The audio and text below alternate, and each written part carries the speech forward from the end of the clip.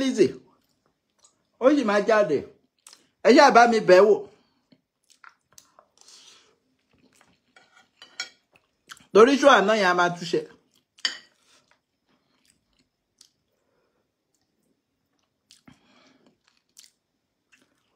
ẹ jẹ́ nnukwu nnu náà ṣó àná yẹn kò yẹ kó lọ bẹ́ẹ̀ yẹn.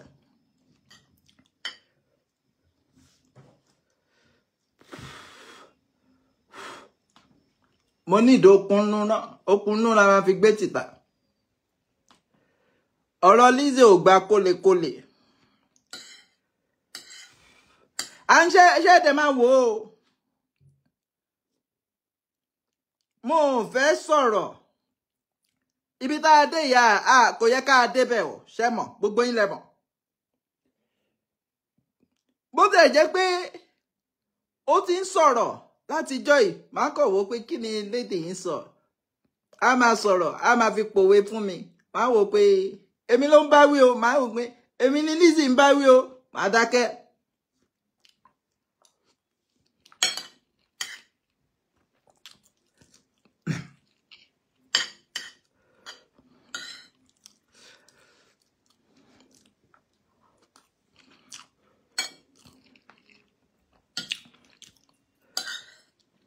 A tún sọ bá tún dákẹ́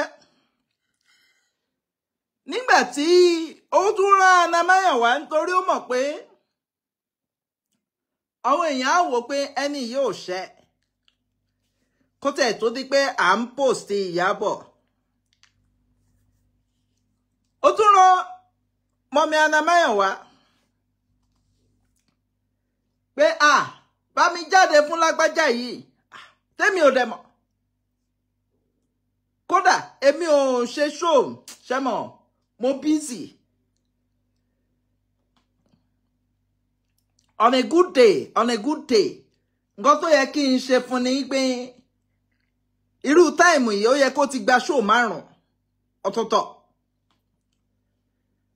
bọ́n mo kọ̀ busy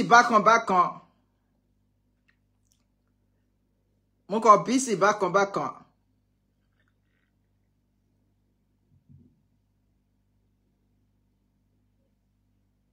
so on a good day ó yẹ kó ti gba show 5 ní time yìí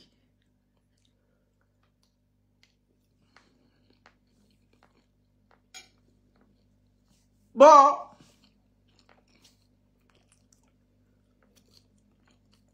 mo tún ṣàlàyé sísà mi àlejà àṣẹ́bẹ̀mí ṣe ń ṣàlàyé yẹn story ni sísà mi ìjàkẹ́ kí ló fẹ́ bàjẹ́ láàrin àwọn méjèèjì àṣẹ story mo ń sọ ẹni tó ti plan ti pẹ́ pé màá bẹ́ ni ìjà kódà ó tún wá list page mi máa ra page tí wọ́n fẹ́ flag imagine ẹ̀yà àgbọ̀ngbà tí mọ́mí Anamáyọ̀wá ń PMP in fact mo ò tiẹ̀ wá sọ̀rọ̀ sí directly or indirectly mo kàn ra sílẹ̀ because ńgbà míì wà ṣẹ́rí tí wàyàn ò bá bá tèèyàn mu of course a ràn lọ́wọ́ ni tí a bá dẹ̀ sọ fẹ́yàn pé ó ti tó ó yẹ kó tó àṣẹ́bẹ̀mí ṣe ń sọ pé ó ti tó yẹn òun ní another motive pé irọ́ kò tó mo fẹ́ jẹ ajagungbadé lórí Facebook yìí pé kí gbogbo politician ebi o mọ̀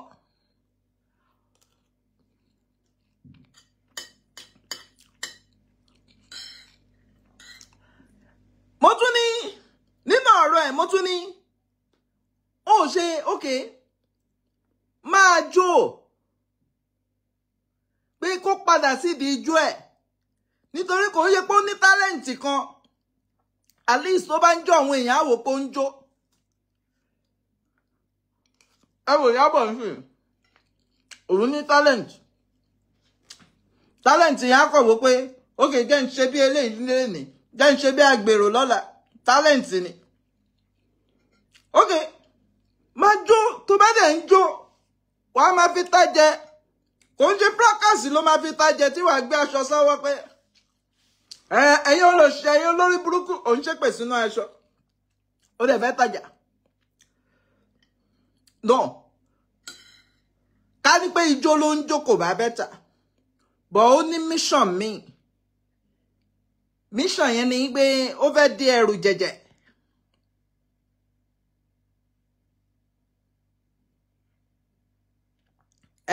Flag Ìyábọ̀ Òjó náà wà lára àwọn tẹ́ list tó list I mean ẹ̀yẹn imagine tó bá tẹ̀ flag Ìyábọ̀ Òjó á sọ pé nítorí wọ́n jọ wà ní level ni èwo ni tèmi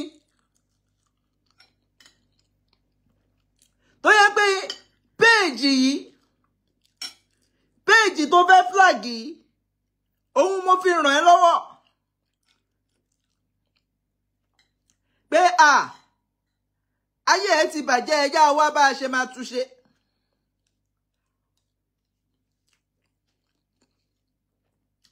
ẹjá wá bá a ṣe máa tún ayé ṣe péjì yẹn ni ọmọ wèrè nígbà tó kọ́kọ́ máa ní ó ní èèyàn mélòó ló ń wò ẹ́ nígbà tá à ń ràn ẹ́ lọ́wọ́ yìí náà àwọn èèyàn tó ń wò mí náà la fi ń ràn ẹ́ lọ́wọ́.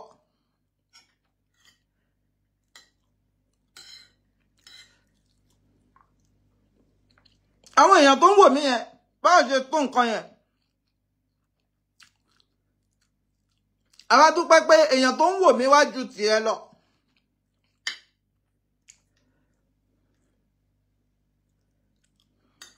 ó dàbí mọ́mí anamẹ́yàn wá fẹ́ ṣe ṣó èmi kàn wá jẹun ni tí bá ti jẹun tán màmá lọ. àwa dúpẹ́ pé èèyàn tó ń wò mí ó ju tiẹ̀ lọ. aṣọ àwọn nǹkan sá lọ nítorí mò ń gbèjẹ ni ìwọ ìmájì pé mo tún ń gbèjẹ ìyàwó mi tún ń bínú pé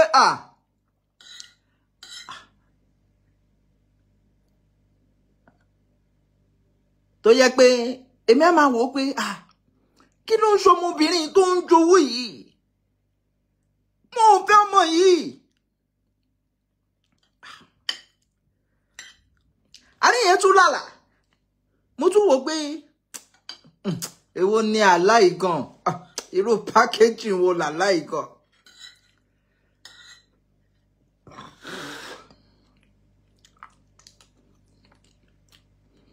nínú nǹkan tí mò ń sọ ní àná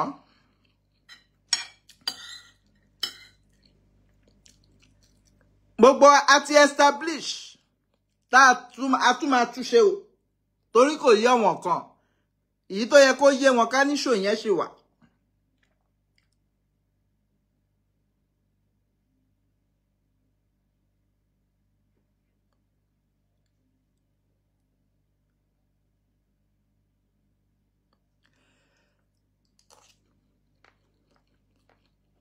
àti establish pé gbogbo nǹkan tí ó máa fi ń búyàn òun ni pé tó bá ní ìyá èèyàn kan ya wèrè tó fi kú ẹ ti establish pé ìyá ẹ̀ ló ní àrùn ọpọlọ kó tó kú. mo máa padà wá ṣe show yẹn specially torí tí n bá ní kí n tún tọ̀rọ̀ bẹnu ń sè mo ò ní mọ̀gbà tí máa lo 2 hours.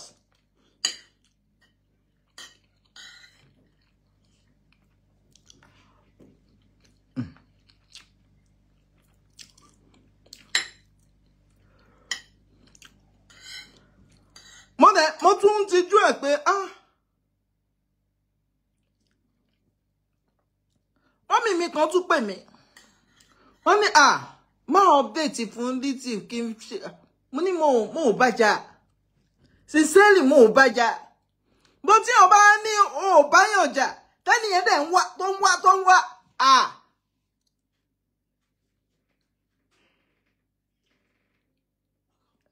lock the door close the door.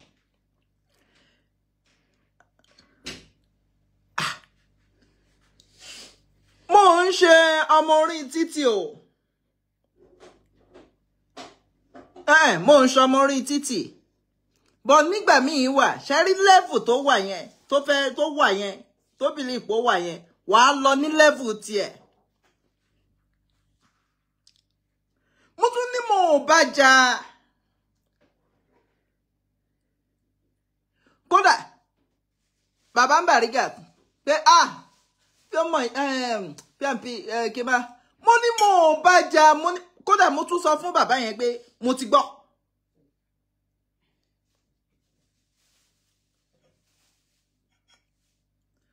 Mo bá tún sọ fún bàbá yẹn pé mo ti gbọ́ pé mo ò ní bá jà. But the thing is, nígbà tí èèyàn bá ń sọ fún èèyàn pé lágbájá o, ẹni tí inú òun ò bẹ ẹjà, mo rò pé ó yẹ kí wọ́n sọ fóun náà pé ẹni tí inú òun ò bẹ ẹjà o. So, ṣí sílẹ̀.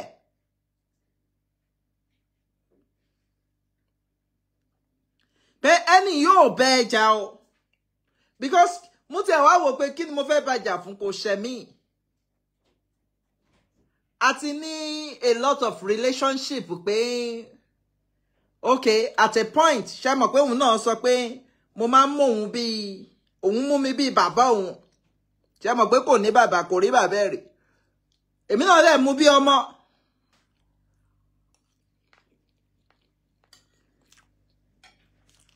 Sincerely, bínú mi náà ṣe rí ni pé mo ò bá jà for real.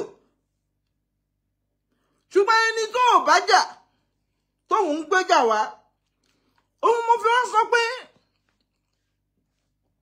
ṣé mo pé ńgbà tó ní ó pè mí lólè. Èmi kẹ̀dẹ̀rẹ̀, mo ní experience gan lórí Facebook pé mo ti wà lórí media ó ti pẹ́ díẹ̀. Mo ní ó pè mí lólè yìí. Kódà lọ́yà kan tó wà involved. Mo ní èmi ò believe ó pè mí lólè yìí tó mú screenshot wá. Mo tún sọ fún lọ́yà pé ṣé rí screenshot yìí, mo fẹ́ rí link tí wọ́n ti screenshot ẹ̀. Tí n bá rí link tí wọ́n ti screenshot ẹ̀, máa wá wò ó, máa rí pé ó wà ńbẹ̀. Because ó máa ń ṣẹlẹ̀ tó yẹ pé wàá kọ̀ clone account èèyàn. Because nísìnyí after yẹn ni wàá wá wò ó pé no, clone account yẹn wọ́n wá kọ́ kíní yẹn.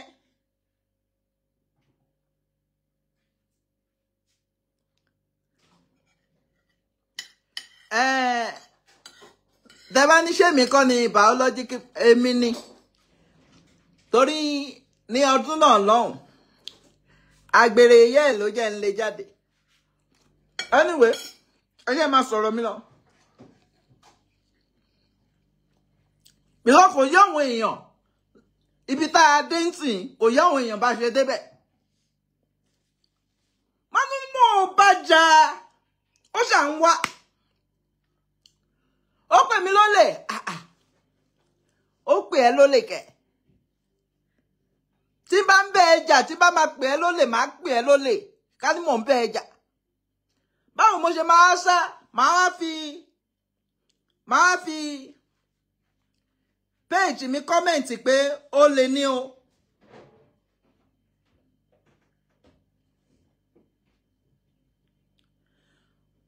Máa wá wò pé page mi máa fi comment pé ó lè ní o, jalè yẹn lóòótọ́ o.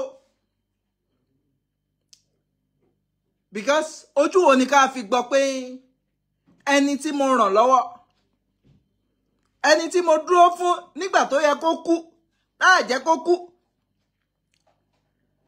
Táwa wò pé mo tún wá ní ó lè ní o, láì ṣe kó ṣẹ̀ mí. Mo tún ní líǹkì yẹn, tá a bá rí líǹkì yẹn. Bí ọmọ, I'm not stupid. Tá bá rí link yẹn, a lè wo ṣé lóòótọ́ ni, ṣó exist. Mo lè tún sọ fún lọ́yà pé mò ń kó òyìnbó báyìí. Tí bá jókòó tí n bá fẹ́ kó òyìnbó, mo ní he has been mo ní she has been no mo ní báwo ló ṣe kọ òyìnbó yẹn náà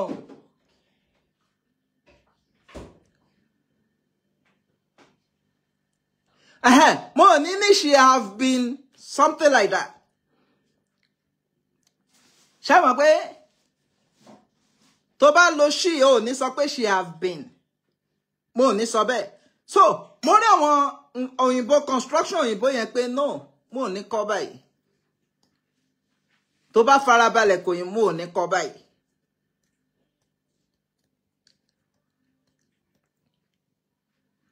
ó yà ń tẹni wọ́n pè mí lólè nítorí at a point mo rí pé ẹni tó fẹ́ jà ó gbọ́dọ̀ ní basis tó fi fẹ́ jà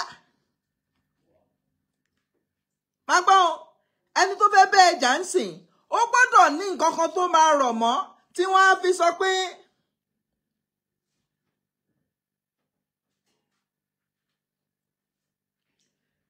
tá a fi sọ pé ó dẹ̀ ṣe nǹkan báyìí fún ó gbọ́dọ̀ ní òun ni wọ́n fi create yẹn because at a point ìgbà tí Mọ́mì Anamáyọ̀wá ń sọ̀rọ̀ máa wò pé okay ó ti sọ fún Mọ́mì Anamáyọ̀wá pé kó wá tẹ̀ sí mi lójú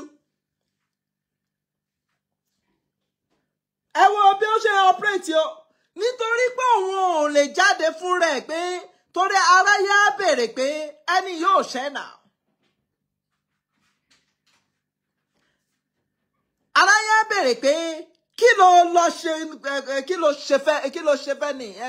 ṣe fẹ́ ni ẹni yóò ṣẹ́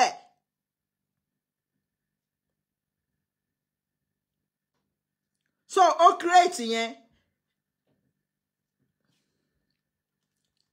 mo á ní mo lè tún jáde nítorí pé ojú tún ń tì mí láti dá lóhùn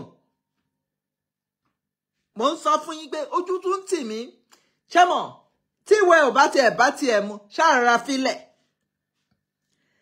ẹ wá rí pé ẹ lọ wo gbogbo àwọn tí wọ́n náà wọn ò bá ṣe mọ́ ó operate bíi àwọn kan lórí fracas pé tá a bá ti bẹ́ẹ̀ ṣe mọ́ báyìí o gbọ́dọ̀ bá wọn jà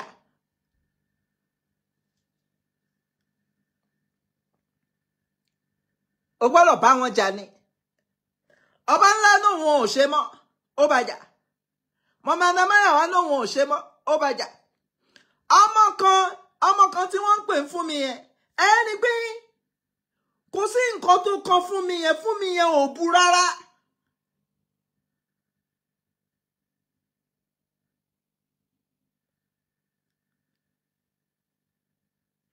ẹni pé fún mi yẹn ò bu rárá nǹkan tó kan fún mi yẹn àti Balógun Warrior àárín àwọn méjèèjì ló wà kí ló ṣe ó tún wá fún mi yẹn ó operate bí ìgbà tó jẹ́ pé cult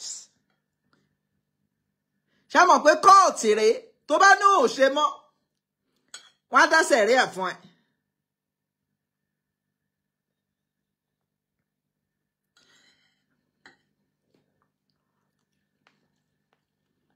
bó ṣe operate yẹn àlùjọ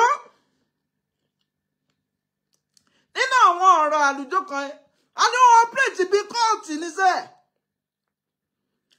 àlùjọ tó ń sọ pé mo ò lè bá bàbá ìmọ̀pá ọ̀dẹ̀m ó ní mo ò lè bá làjàjà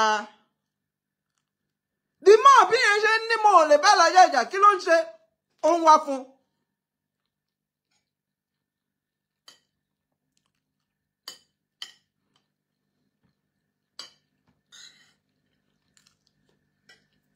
kò dẹ̀ mọ̀ pé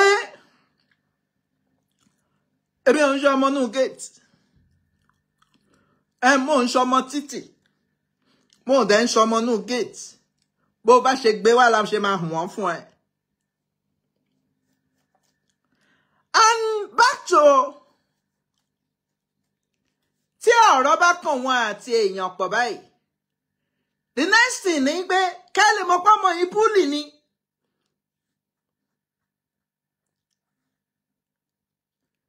bully ló operate bẹ́ẹ̀.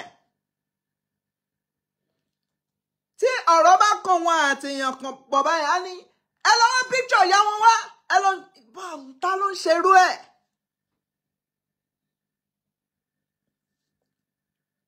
Ẹ bá mi wá picture yẹ á tètè máa dárúkọ ìyá wọn tó yẹ pé ìyá tí ẹ kedere kò ní tàn rí láyé kó tó lọ.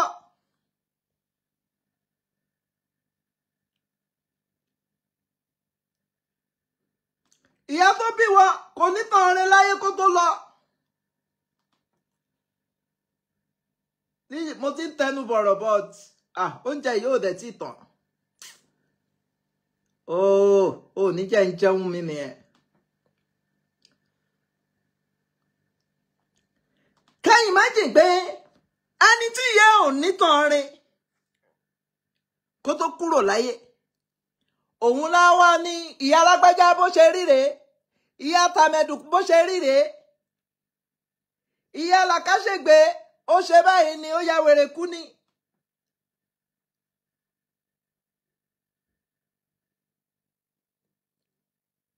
Òun ni a fi dé kò yẹ ká dé.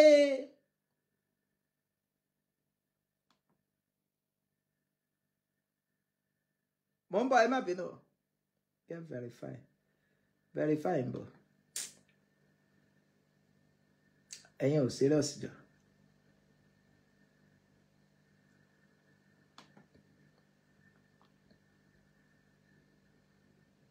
Kò yẹ kí a dé ìdí irú ikú wo ló pa ìyá Lizzy. Kò yẹ ká débẹ̀.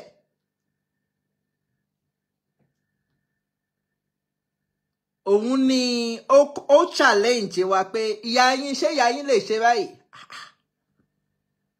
Òun ni a fi débẹ̀ yẹn ní àná.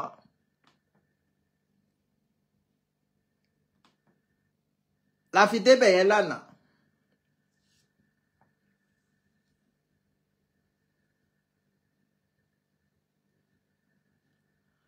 Ní Áfíríkà fún wa pé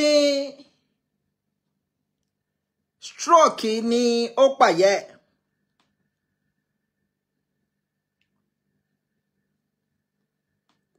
Kò ń ṣe intentional láti expose nǹkan tó pàyẹ́. Èmi kọ́ mo kọ́.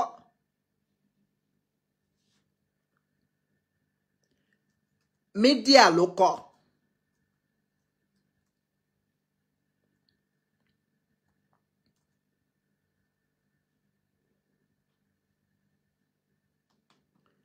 Báwo ni ẹni tí stroke pàyẹ́ tá a dẹ̀ máa sọ pé ìyá èèyàn kan wèrè ni, ìyá lágbájá ó ya wèrè ni, ìyá tàmẹ̀dù ó ya wèrè ni.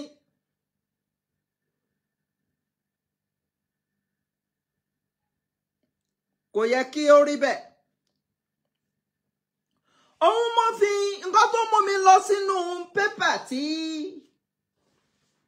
wọ́n publish ní 23rd.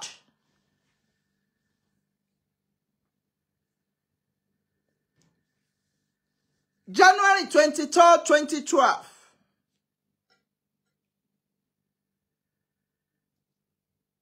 Nígbà tí wọ́n ń wò pé pépà yẹn gbé, ó ní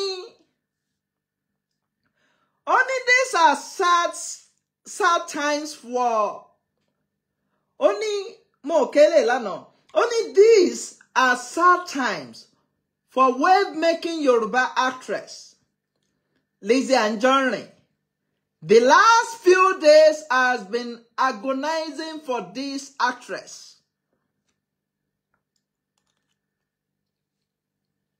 Ẹ máa gbọ́.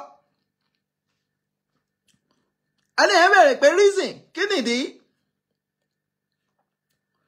Only she lost her mom 3 Sunday back. That is, yeah, it could be January 8th or something like that. January something, sha. Pépà yẹn ní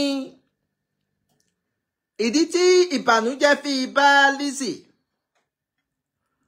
Ó ní torí pé ìyá ẹ̀ kú. ìyá ẹ̀ kú bí nǹkan bí Sunday mẹ́ta sẹ́yìn.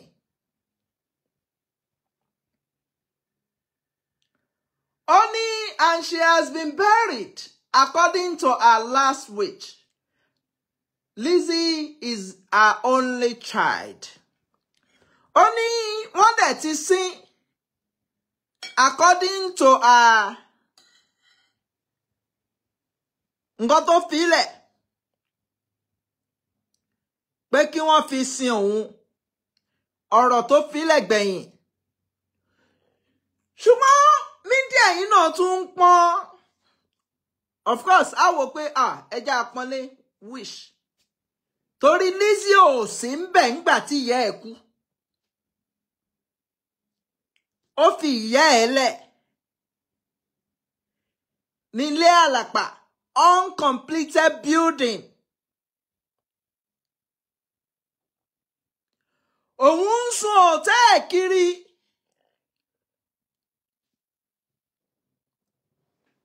Ó ń ṣolóṣó kiri.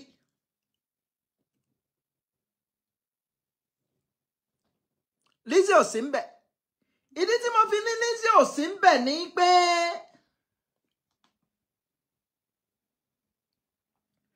Linda ìkejì òun náà gbé news yẹn. Máa wo Linda gbé ó ní when my mother died. Ó nígbà tí ìyá òun kú ẹ́dìn ti Linda nìyẹn o. Only pastor refused to bury her because she wasn't their member. Actress Anjorin narrates how she converted from Christian to Muslim.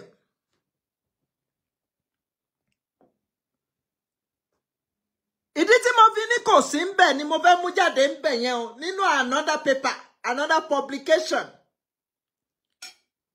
Òun ṣolóṣó kiri. Kò ń ṣọpá ọmọ kan ló ń tọ́. Ẹ má gbàgbé pé ó fa irun abẹ́, ó sin gbogbo abẹ́ pé ọkùnrin tó bá kàn òun ó kàn jọ̀gbọ̀n.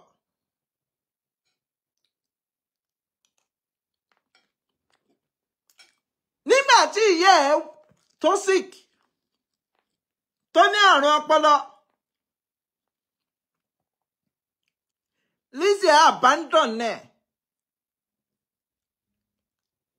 sílé kan ní ilé àlàpà. Máa wo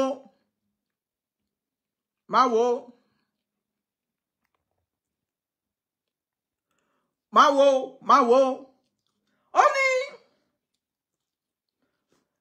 ẹnu ẹ̀ ló fi sọ interview to grant. Only on the 8th of January 2012, I called my uncle, Babalanre. Please, come and help me give my mom her full stuff. No, mo fẹ́ pẹ́ńbì. Come and help me give my mom her full stuff. Kẹ́lẹ̀ mọ̀ pé ó jìnnà sí ìyá yẹn, ó ṣe ń pe Babalanre. Babalanre yẹn jẹ́ àbúrò yẹ. Lizzy náà ló sọ fún mi pé àbúrò ìyá òun yẹn, òun náà fọ́ lójú kó tó kúrò láyé ni. Lára nǹkan tó sọ fún mi Lanre fún rẹ̀, ó gbọ́dọ̀ Lizzy. Lanre náà, Lizzy ní ó jalè ń bì kan, wọ́n nà á kó tó kúrò lọ́dọ̀ wọn. Wọ́n ń wò pé ọmọ ẹ̀gbọ́n ń jalè, ìyẹn Lizzy. Ọmọ àbúrò náà ń jalè.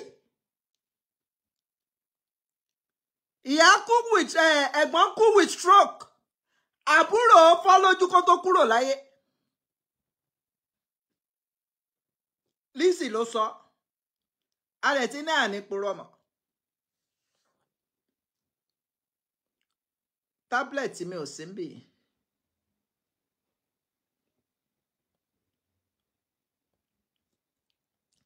Ẹ̀wọ̀n ọ̀rọ̀ yẹn o. Babalanre jẹ́ àbúrò sí ìyá Lizzy.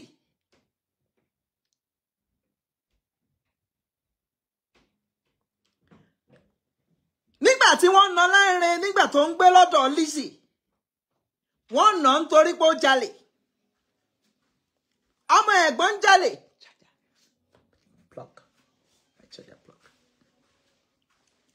ọmọ àbúrò náà ń jalè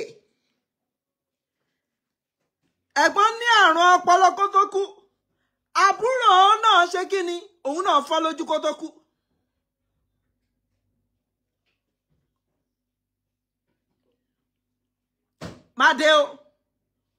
Mádé o ó wá ní òun pé bàbá Lanre pé kó wá bóun fún ìyá òun lówó oúnjẹ ní kó bóun gbóúnjẹ lọ fún ìyá òun oúnjẹ nìkọ́kọ́ àti oògùn ẹ̀ pé kó bóun gbóúnjẹ fún ìyá òun àti oògùn ẹ̀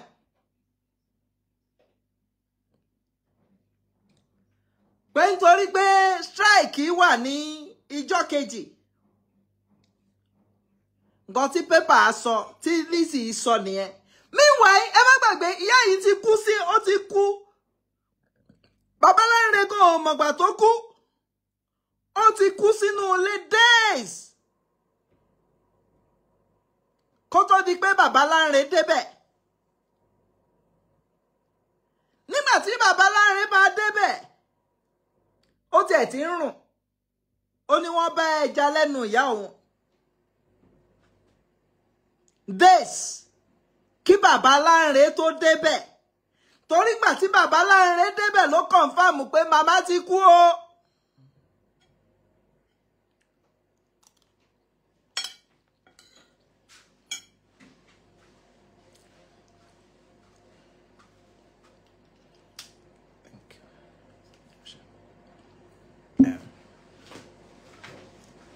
Mo ti ń balance mo ń bọ̀ ẹ jẹ́ ń balance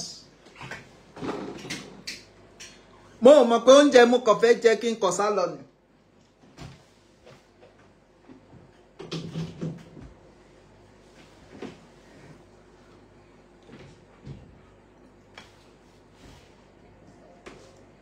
Mo ń bọ̀.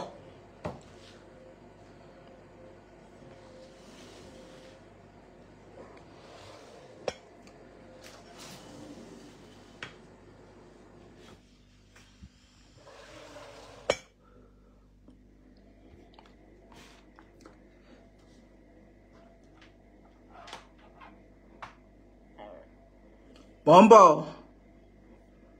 mo ń try láti balance ni.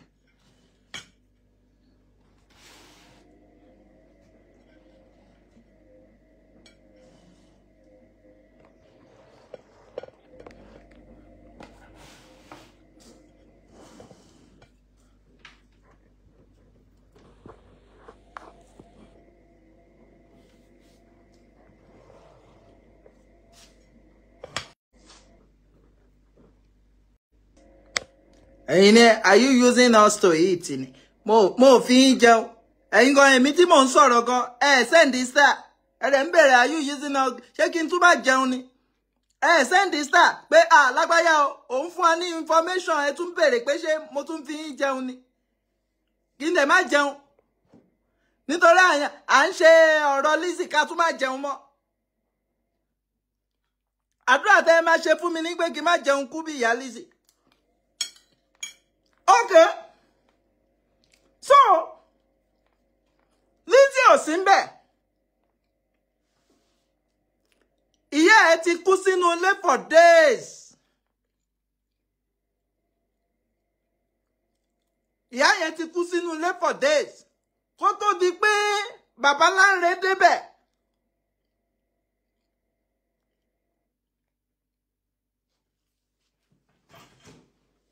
Ó wá ní ìgbà tí bàbá Lanre débẹ̀ ló wà pé màmá ti kú ẹ wo ọmọ ọ̀dájú ọmọ ṣebí tó bá yẹ pé ikú yẹn ka lára ṣebí nǹkan tó yẹ kó ṣe ni pé màmá kú kẹ̀ kí fóònù dẹ̀ jábọ́ lọ́wọ́ ẹ̀ ó ní I laughed ó ní ó wá rẹ́rìn-ín ó kọ́ ti fóònù bọ́n níbẹ̀ yẹn apá kan àwọn èèyàn ní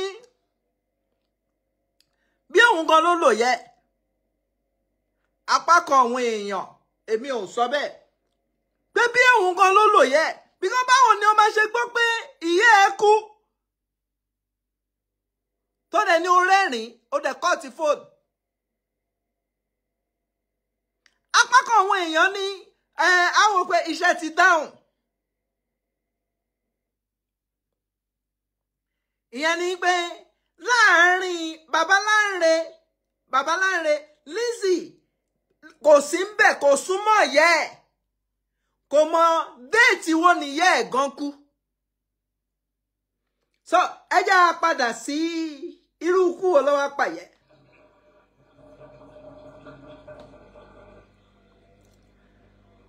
ó wá ní her late mom Mrs. Abiola Anjorin was 70 at the time she died. She is from Ishaka, Orílẹ̀ Ẹ̀gbádò, Ogun State. Ibi tí ìyá ẹ̀ ti wá nìyẹn. Ishaka, Orílẹ̀ Ẹ̀gbádò, Ogun State. Then tí ẹ bá dẹ̀ wo èmi ò ní sọ pé kò fẹ́ súnmọ́ pé Badagry torí Badagry lòun ti wá. Ó dàbí ó kọ̀ tún fún rẹ̀ yẹn ni gbogbo ẹ̀ ló máa ń fún rẹ̀. wọ́n wá ní before she died kó tó di pé ìyá ẹ̀ kú she suffered stroke. kó tó di pé ìyá ẹ̀ kú wọ́n ní ó ní àrùn ọpọlọ. àwọn wá wò ó pé bí Lizzy ṣe ń ṣe right bó ṣe ń ṣe wọ́n á wò ó pé ṣé kò jọ ẹ mọ̀ pé àrùn ọpọlọ náà ó máa ń ràn wọ́n tí ó ń ràn. àrùn ọpọlọ ó dàbí bíi diabetes àwọn nǹkan ṣé mo ó wà hereditary ni. ìyá ẹ̀ wá ní àrùn ọpọlọ. ẹ wá imagine pé ìdí tá a fi ń ṣe lẹ́yìn ni pé ẹ wò ń sìn à ń sọ̀rọ̀ nǹkan tó ṣẹlẹ̀ láàárín wa là á jọ ń sọ. and the next thing náà ní gbé yàkọ̀ ní ìyá yín kí ló fa gbogbo pálapàla ìyá yín yẹn. àbúyẹ àmọ́ràn yẹ ẹ̀wọ́ àwọn pé òkè ìyá ẹ ó ti ya wèrè ó dẹ̀ ti kú ẹjẹ́ àfilẹ̀ ń bẹ̀.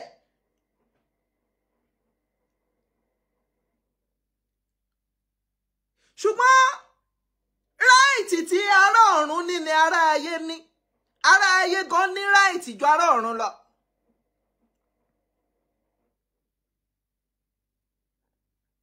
right ará ayé tí ìyá tiwa bá ṣe ń live ìyẹn ò ní kó o bú wọn ráìtì tí wọ́n ti ẹ̀ ṣe pọ̀ ju tìyẹ́ ẹ lọ.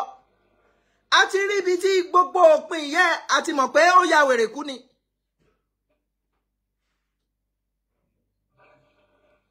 ohun mo fẹ́ kà fún yín ní àná again nípa ọmọ kan kí ni ọmọ yẹn sọ kí ló sọ fún Lizzy tí Lizzy fi ṣépè ó ní kò ní dá fún ìyá ẹ̀ lọ́nà ọ̀run. because ó mọ kó tètè máa mention àwọn ọ̀yẹ́ èèyàn because ẹlòmíì ò understand pé kí ló dé tá a débi tá a dé yìí òun ló jẹ́ ká a débi tá a dé yìí ibi tó bá fẹ́ ká a dé la máa lọ.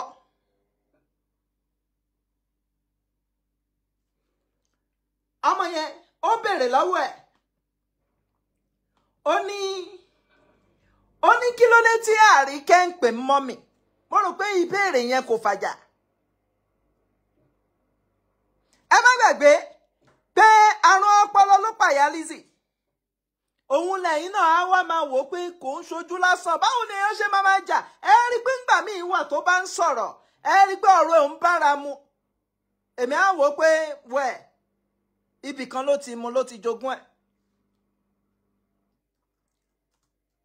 so ọmọ obìnrin yẹn kò ṣẹ́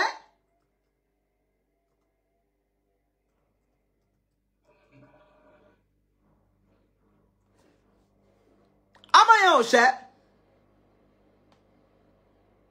kí ni ọmọ yẹn béèrè ọmọ yẹn kò béèrè pé Lizzy Anjorin àwa ìtí Àríkẹ́ fi ń pè ẹ́ mọ́mì kí ni Lizzy sọ ó bá ní ìyá ẹ̀ ló ṣépè fún nínú kòtò ẹni tó ní ìyá nínú kòtò tó dẹ̀ mọ̀ bí ìyá ẹ̀ ṣe kú bó ṣe dénú kòtò ǹjẹ́ ó yẹ kó ṣépè fún ìyá oníyà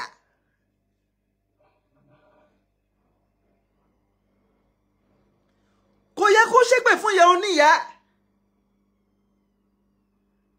torí kò gba ẹnu ẹ̀ láti máa bú ìyá oníyà ó wá mú ọmọ yẹn náà wá kọ open letter ní 1998 2018 ẹ wá béèrè pé ṣó ó ti wá bá wa ní 2018 ẹ wò gbà tó ti ń ṣe wèrè ẹ̀ kò tí wá bá wa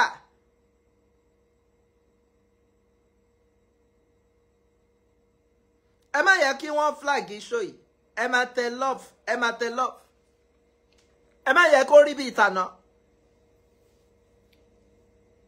ní 2018 lórí Instagram torí ìwọ tó bá mọ́mọ́ yìí wà á rí pé ó ti ń búlì tipẹ́ and tẹ́ ẹ bá dẹ̀ wò àwọn tá à ń try láti straight orí ẹ̀ blackmailer ló ń pè wá pé ìyàn ń hùwà báyìí tí wọ́n bá ṣe é lóore báyìí ni ìyàn ò ní kí ẹni tó ṣe é lóore rèé pé má ṣe báyìí ẹni tí ó ṣe é lóore ìyàn kì í gẹjẹ ẹwọn ṣe á ní mo gbalé fún èlò ní owó tó send kí n fi gbalé àbẹ́yìn rí ibi tó ti ní ó yá máa send iye báyìí láti fi gbalé kò sí nǹkan tó jọ arábìnrin ẹ̀ wá ní Lizzy Anjorin open letter to Lizzy Anjorin kó wo bí ọmọ yìí ṣe jẹ́ búlì tipẹ́tipẹ́ lórí Instagram ó ti búlì gbogbo àwọn kọ́líìgì ẹ̀ mọ́mí anamaya wá sọ̀rọ̀ kan ó ní oríṣiríṣi fake profile tó mi máa ń búlì àwọn kọ́líìgì òun ló fi jẹ́ pé nígbà tóun bá ní eléyìí ló wà lórí profile tóyìn ló wà lórí under profile yẹn wàá wò kò ṣe pé ó ká ènìyàn mọ́bẹ̀ nǹkan tóun náà ń ṣe ló ń try láti sọ pé yàn ń ṣe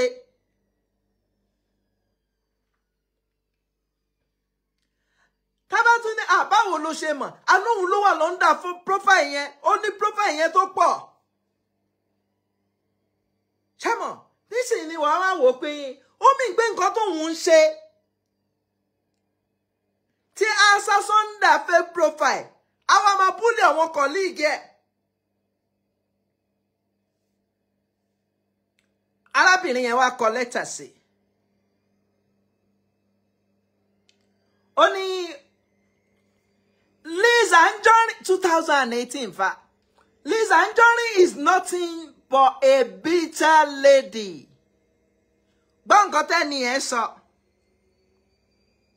pé Lizzy Anjorin tẹ́ ẹ sọ pé is nothing but a bitter lady using social media to cure her inner bitterness.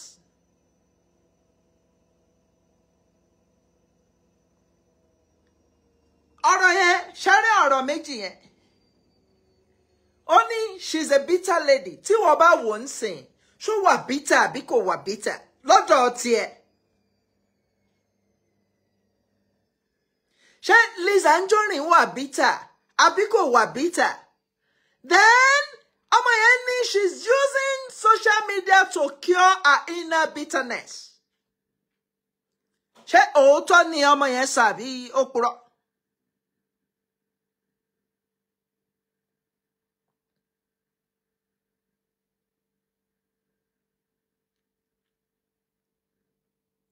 Only I'm writing this because of my mommy she included in her post. Torí ó ṣépè fọ́mọ yẹn. Ó ṣépè fún ìyá ẹ̀ nínú kòtò. so tí àwọn bá wá ṣépè fún ìyá tiẹ̀ náà nù kòtò nǹkan tó ṣe ló ń gbà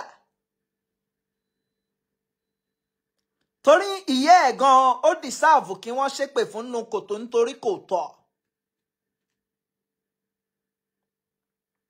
ìgbà tó yẹ kí ìyá ẹ̀ tọ́ ó ti dóko lọ ìgbà tó tún yẹ kọ́ àwọn náà pàdé òun gan fúnra ẹ̀ náà òun náà ti dóko lọ ẹ wá imagine ó ní òun bí Rótìmí náà tún dóko lọ òun wá ń ti Rótìmí mọ́lé ọmọ yẹn ní she's using social media to cure her inner bitterness.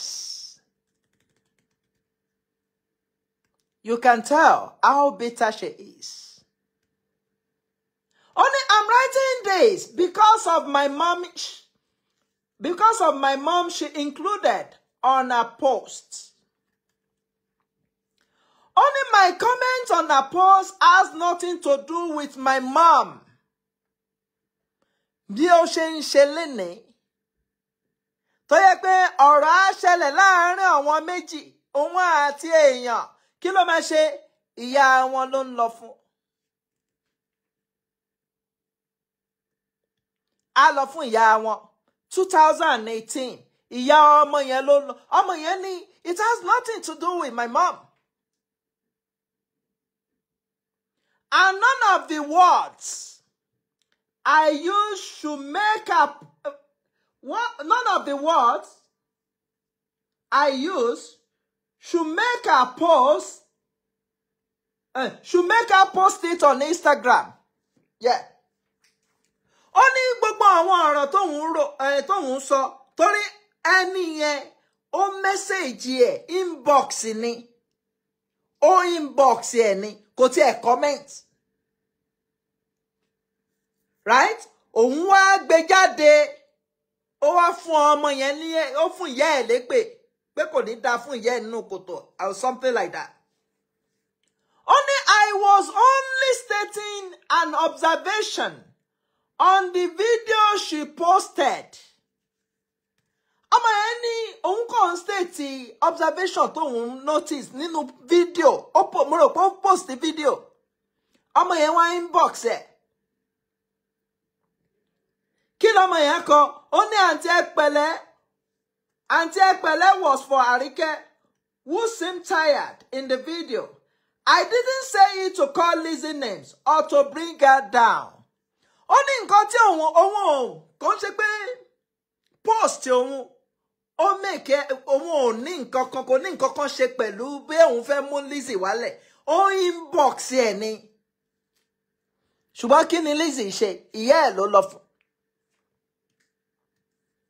Ẹ wo ọmọ Randu yẹn, ìyẹn Lizzy Anjorin ọmọ tó rí bí ìgbékeré yẹn. Ọmọ tó yẹ pé ìyá ẹ̀ àrùn ọpọlọ nìyá ẹ̀ ní tó fi kú. Wá wá máa bú ìyá àwọn èèyàn. Ǹjẹ́ irú ẹ̀ ló yẹ kó máa bú ìyá àwọn èèyàn? Irú ẹ̀ kọ́. Ìwọ tó mọ bí ìyá ẹ̀ ṣe sọdá.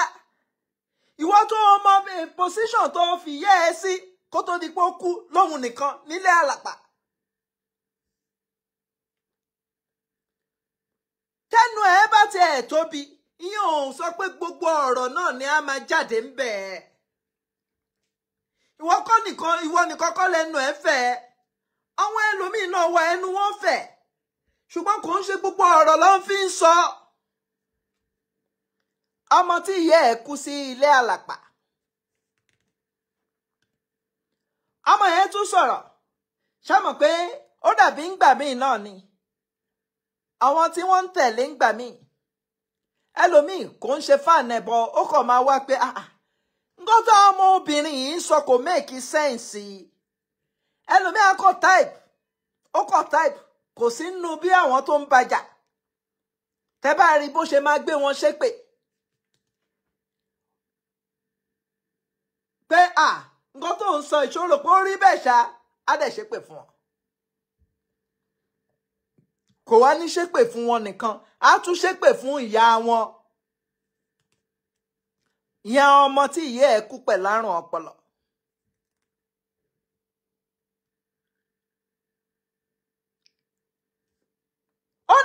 I'm a big fan of us.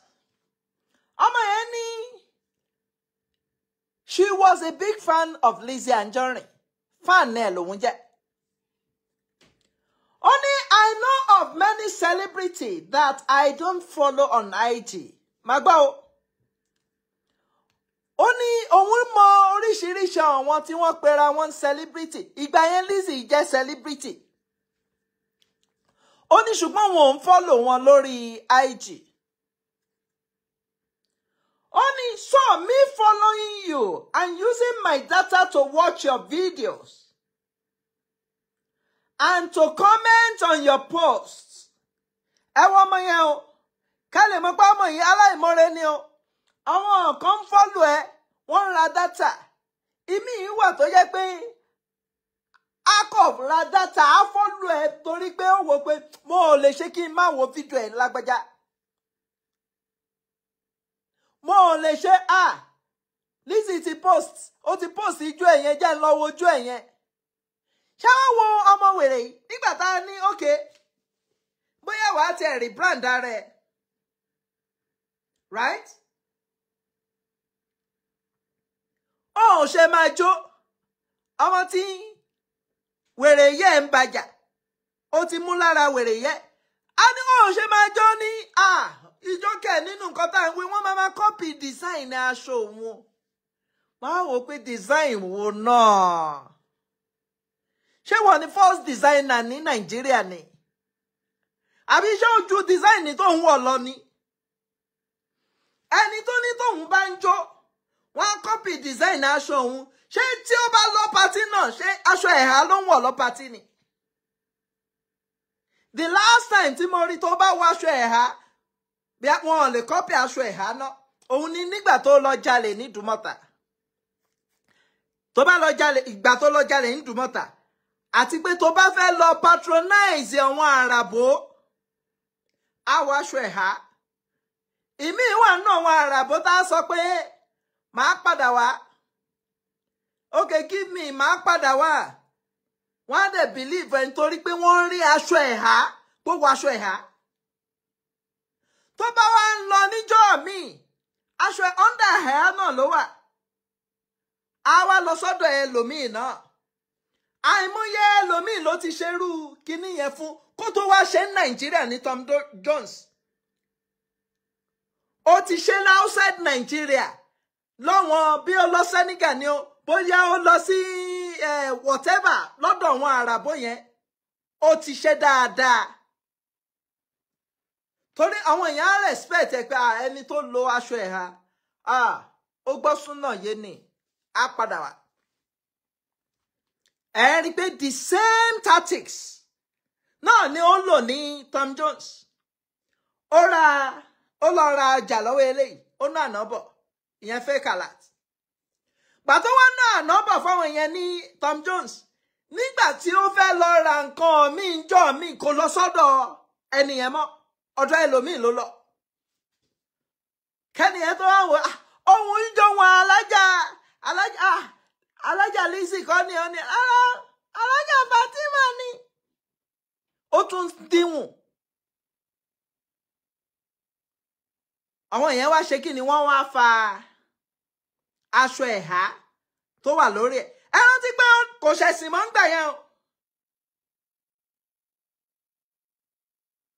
Kò ń ṣe pé ó ń kírun o. Ó ti denounce nǹkan tí wọ́n ń pè ní ẹ̀sìn Mùsùlùmí nígbà kó tí ẹ̀ṣẹ̀sìn Mùsùlùmí náà tẹ́lẹ̀. Torí báwo nìyàn ṣe máa ṣe tó ní àánú òun ṣẹ̀sìn Mùsùlùmí tó tún ṣògùn.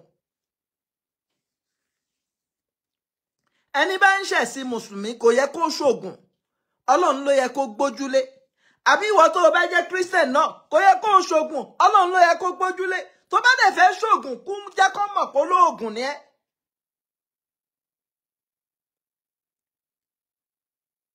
Bó ṣe máa ń ṣe nìyẹn.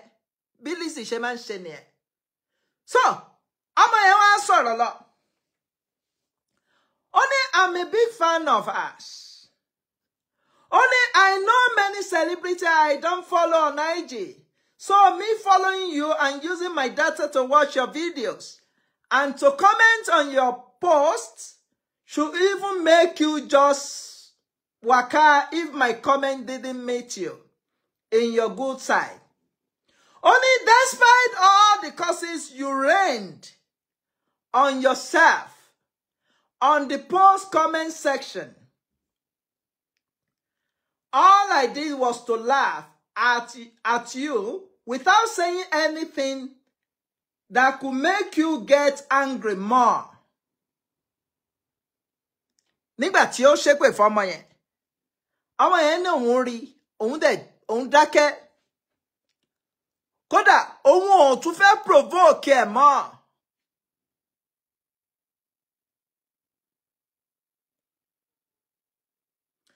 Ọmọ yẹn wá ní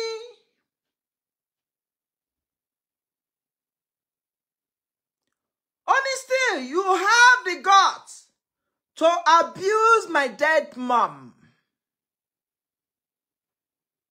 Only you have the guts to abuse my dead mom. For real? Auntie Lizzy, if I know say you two will die, I know say you two will die as my mom died when I was 14 years old. That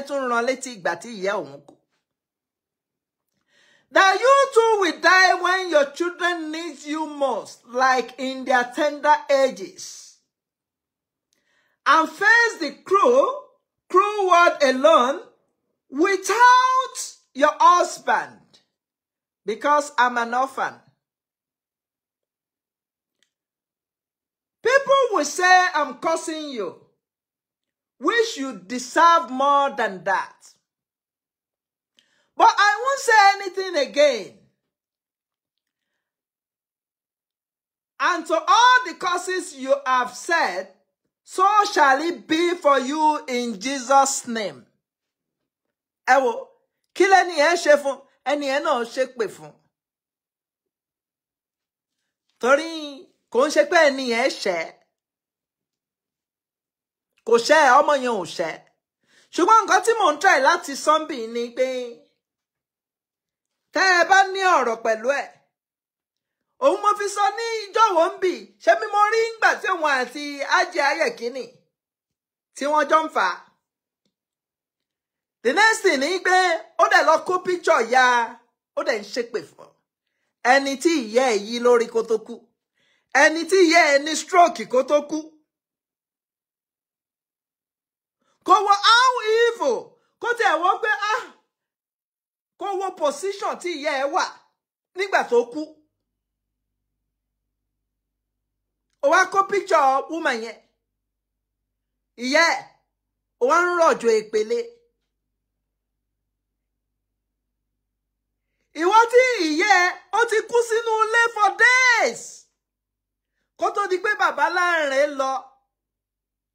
Kódà nígbà tí àwọn tí wọ́n tó tún farajọ Christian nìyá ẹ̀. Àwọn tí ó tún farajọ àwọn pastor wọ́n tún refuse láti sin ìyá ẹ̀.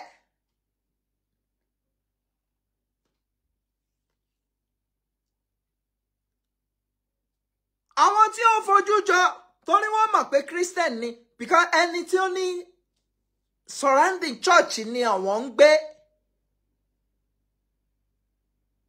Kò wá imagine pé kí ni ìwà ìyá ẹ̀ nígbà tí àwọn pastor fi náà wọn ò ní síṣẹ́.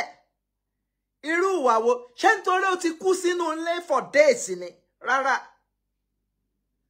Kò ń ṣe torí pé ó ti kú sínú ilé for days. Àwọn Muslim tó sìn yẹ ẹ̀ náà, kò ń ṣe pé wọ́n sìn nítorí pé ó jẹ́ Muslim. Wọ́n sìn yẹ ẹ̀ nítorí pé òórùn yẹn ó máa dá wàhálà lẹ̀ ládùúgbò. Wọ́n ò ní choice nǹkan tó yẹ láti sìn kó wò pé ẹ ṣáàjá sìn, because tó ò bá sìn ẹ wá wo òkú yẹ ẹ̀ náà wá wà controversial.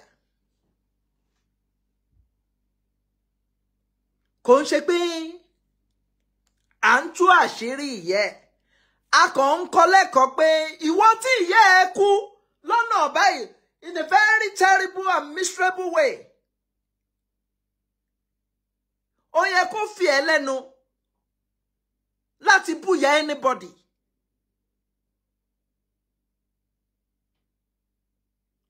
Ó yẹ kó ṣe kíni kó fi lẹ́nu láti sọ pé àti lẹ́nu búyà anybody gan ó yẹ kó fi lẹ́nu ni. Ọmọ yẹn wá sọ̀rọ̀ lọ. Ọmọ yẹn ní to all causes you have said, so shall it be for you in Jesus' name. Ó dá padà fún.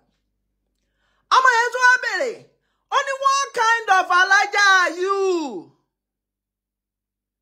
Ara àwọn tí wọ́n ní Muslim lọ́wọ́. Wọ́n wá máa jẹ́ kí wọ́n máa bọ́ wọn látara ẹ̀sìn yẹn wá wò pé ṣé Muslim ni Lizzy? Ṣé bóun ló gbé ìyá kan ṣépè, ìyá oníyà? Òun ní gbé nígbà míì wà ẹlòmíì kan máa ń ṣẹ̀sìn míì ni kò mọ kí ni purpose tó fi gbọ́dọ̀ ṣe ẹ̀sìn yẹn.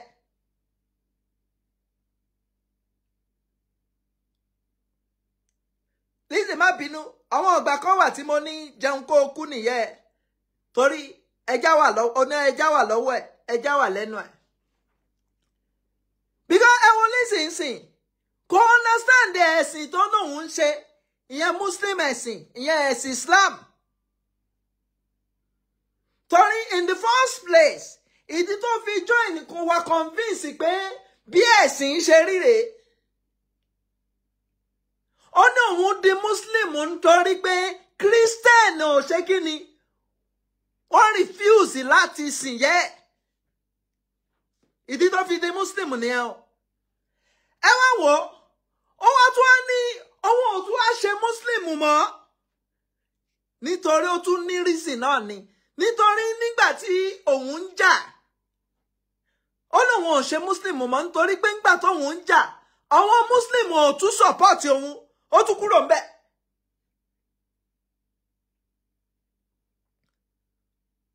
Lára nǹkan tí a fi ń bèrè pé nígbà tó bá ń bùyà àwọn èèyàn a ní ìwọ ò ṣe tọ́ka pé nǹkan tí ìyá ẹ gbélé ayé wa ṣe.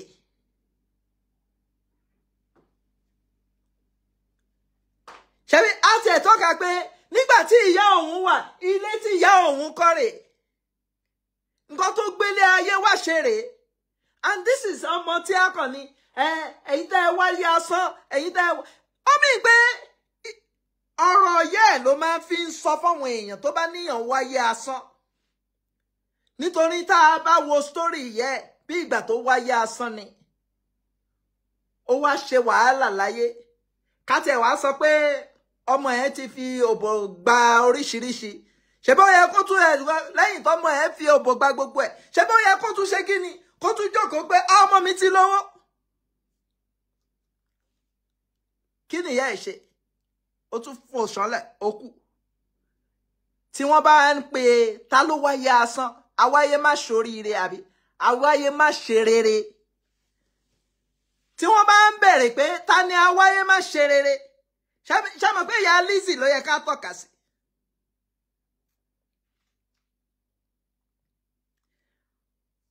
Ọ̀rọ̀ tí wọ́n máa ń pè àwọn èèyàn yẹn tí wọ́n bá ní àwáyé má ṣe rere o, ìyá ẹ̀ ló yẹ kó máa dáhùn nù sàárè. Ìyá ẹ̀ ló yẹ kó máa dáhùn nù grave torí kò wáyé ó kọ̀ wá bẹ́ẹ̀ ó dẹ̀ lọ bẹ́ẹ̀ ni. Kò yẹ ká a débi tá a dé yìí. Òun ló bẹ̀rẹ̀ tó ń ní ìyá alágbájá, ìyá tàmẹ̀dù tí ìyá yín bá ṣe kinní kan. Ǹjẹ́ ó yẹ kí ìwọ máa fi ìyá anybody wéyà ẹ̀?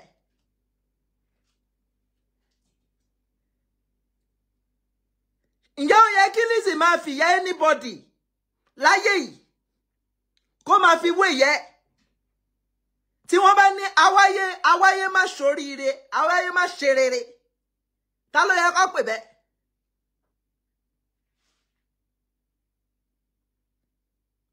Ìyá Lizzy ló yẹ kó pè ní àwáyé má ṣe rere. Àwọn ọ̀yá wọn tó ń bú yìí wọ́n ṣe nǹkan láyé, wọ́n gbé nǹkan ṣe láyé, àwọn ọmọ wọn náà tún gbé nǹkan ṣe láyé. For example nsìn tó o bá máa bú Ìyábọ̀ nsìn for example lára nǹkan tó o máa fi ń bu jẹ́ n tí ẹ fi àwálẹ̀ ṣe wà ní ìyá ẹ̀ ó yí lórí àbí ó ṣe kinní kan and ìyá tiẹ̀ wo ìgbà tí ìyá Ìyábọ̀ gan fúnra Ìyábọ̀ tó máa ń bú yẹn nígbà tí ìyá ẹ̀ tó ti lóòlù òyìnbó kábọ̀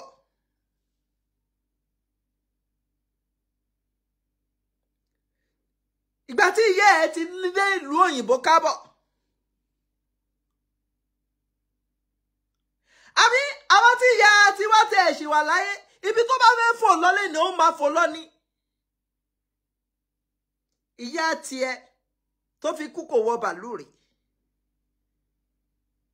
tí wọ́n bá wá ní awáyé máa ṣe rere ta ló yẹ kó máa pè láwáyé máa ṣe rere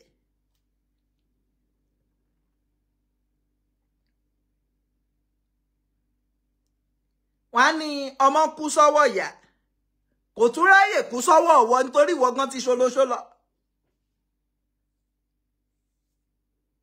o abandon ìyá ẹni o ti ṣolóṣólọ o ti gbéjà lọ ẹ yá padà sórí ọ̀rọ̀ ọmọ yẹn kó máa kálẹ̀ ká tán ọmọ yẹn wá ń bèrè ọmọ yẹn wá ń bèrè pé what kind of alájà are you ó ní irú alájà wo leléyìí torí Ọlọ́run ṣebí you went to Mecca recently ọmọ yẹn tún ní ṣebí o lọ Mecca láìpẹ́ yìí ó ní where is the teaching you were being taught in Mecca pé ṣebí tí o bá tiẹ̀ lọ Mecca tí o bá lọ Mecca ṣebí ìwà tó pé a máa wùwà ìrẹ̀lẹ̀ ó yẹ kó yọ lára ẹni bá lọ Mecca pé Mecca lòun lọ àbóhun lọ Mecca àbí ó yẹ kó yọ. Only is this the way they teach you to talk to dead ones? Only ṣe bí wọ́n ṣe kọ́ ẹ ní Mecca nìyẹn. Ẹ wò ta ni àwọn jẹ́ Muslim kódà wọ́n tún Islam tó náà ń ṣe yẹn wọ́n tún ń fi bú Islam.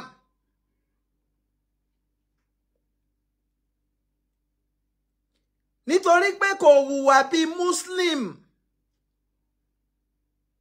ọmọ yẹn wá pè sí làákàyè ṣé nǹkan tí wọ́n kọ́ ẹ ní Mecca ni àfi kó jà kiri tí ó bá fẹ́ èèyàn ìjọ̀gbọ̀n ni wọ́n á jà ní tó bá báyàn ṣọ̀rẹ́ wọ́n á jà ní òun ò dẹ kò dẹ ń ṣe nǹkan kan fẹ́ anybody ó dàbí ìgbà tó ń sọ̀rọ̀ boy kan ń jẹ́ Kazeem Adégbóyèga ó ní òun lòun ṣẹ́mọ̀ ó ní publicist òun ni ó ní òun lòun gba passport fún kí ló dé kí ló dé wá ṣe ó lóun kò dẹrin ni ó ló ń promote Tóyìn because nígbà míì wà wá wò pé ó kò dẹrí ó ló ń promote Tóyìn kódà passport ọmọ yẹn ó tún send ẹ photo page passport yẹn ó tún send ẹ sí mi òun ló fi yẹ pé ọmọ yẹn ní ráìtì láti gba passport ẹ lọ́wọ́ ẹ̀.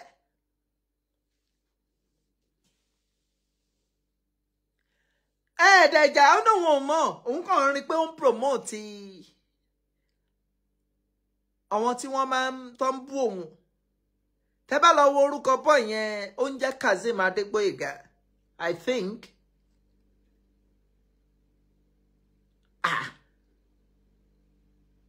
ó ní òun lòun gba passport fún ok but tí a bá bèrè ọ̀rọ̀ lọ́wọ́ bọ́ yẹn náà òun náà á rí nǹkan sọ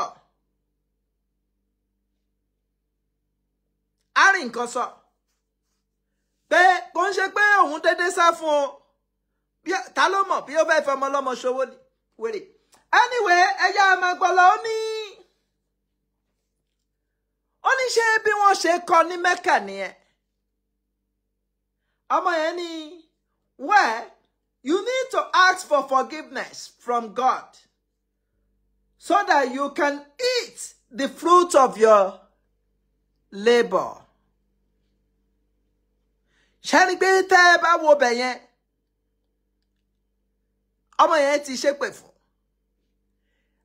èpè wọn làwọn fẹ́ ṣẹ́ fún irú Lizzy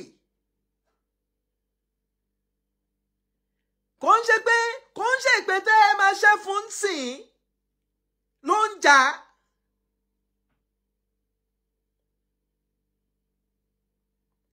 kò ń ṣe èpè tẹ́ ẹ máa ṣẹ́ fún Lizzy sìn èpè tí ń jà ti pẹ́ bí wọ́n gbogbo àwọn tó fẹ́ rí yẹn tó ń gbẹrù lórí wọn yẹn àwọn náà ń ṣépè fún ni wọn ò ṣàdúrà fún nígbà tí Adédọ́là wá ṣé àdúrà ló wá ṣe fún ni ní ọkọ Adédọ́là ṣàdúrà là máa ṣe fún ni nígbà tí kí ló ń pè é Pàjẹ́ ṣàdúrà ni wọ́n máa ṣe fún ni Pàjẹ́ wá sọ̀rọ̀ ẹ̀ ṣebí ńgbà tí Pàjẹ́ ń sọ̀rọ̀ ẹ̀ tí mo béèrè pé lágbájá o tátú lè léyìí torí Ọlọ́run torí kò yé mi mọ́ kójú wọn ẹni tóun mọ̀ kójú wọn ẹni tóun mọ̀ kẹ̀ ọ̀rọ̀ tẹ́ ẹni yìí sọ ó lọ meanwhile ó ti sọ fún irú àwọn Kwame pé òun mọ̀ ó ní kójú ohun tóun mọ̀ later ó bá tún padà wá ó fárun abẹ́ òun ni ó fárun abẹ́ òun ó fárun abẹ́ òun ni èmi kẹ̀dẹ̀rẹ́ nǹkan tó bá sọ màá kàn máa wọ̀ ẹ́ but internally wọ́n máa wò pé kí lẹ bá débi tó ti fárun abẹ́ ẹ̀ nǹkan kan lẹ ṣáà máa bá débẹ̀ òun náà ni a sì ń béèrè lọ́wọ́ Lizzy pé tó bá pe àwọn ará bí tó bá ní blackmailer ni wọ́n báwo ló ṣe dọ́dọ̀ wọn.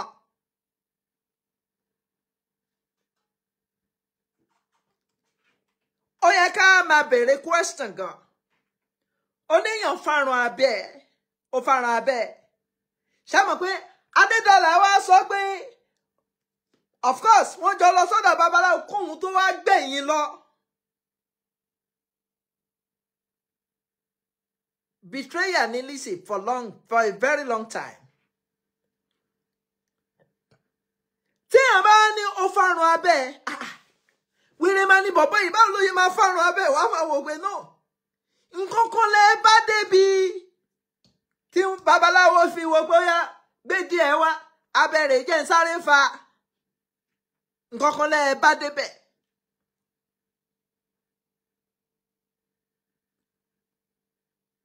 àbí nǹkan kan ni wọ́n á bá débẹ̀. ṣé request ìwọ ó ṣe é ṣe kó o request nǹkan kan. a nígbà tí a dẹ̀ gbọ́ láti heartbeat heartbeat náà kọ̀ǹfàmù pé Lizzy tó ti sin abẹ́ Pàjẹ́ sọ heartbeat náà sọ pé Lizzy tó ti sin àbí Lizzy ò gbọ́ ni ó ṣáà gbọ́.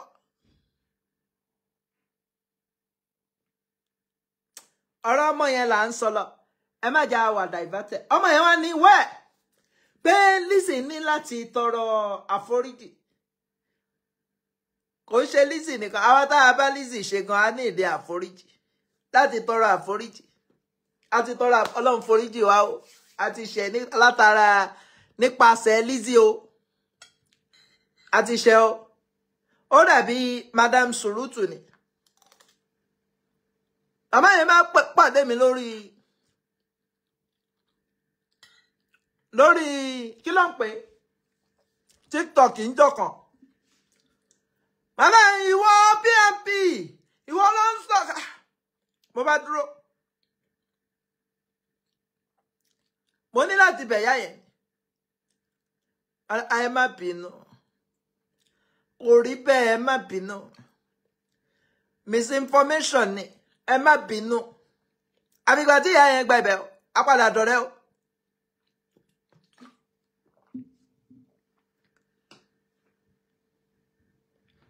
Á padà dé ọ̀rẹ́ o Madam Sulutu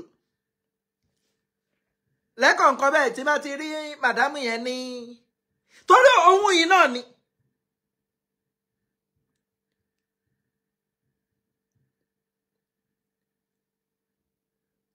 Èwo ni yes you need mo ti seek for forgiveness. So ọmọ yẹn wá ní only it's never been my mom's wish to die when she died. But God is an unquestionable God. He knows how he does his things. Despite being an orphan, I'm a happy girl. Gọ́tọ̀ mọ̀ yẹn sọ ní pé orphan lòun o. Ṣùgbọ́n òun ṣe kí ni inú òun dùn. Ó ní Aunty Lizzy Anjorin, please try and learn how to talk to people without planting any seed of hatred. And don't always refer to a painful past event in someone's life. Ẹ wo advice tí ọmọ yẹn fún.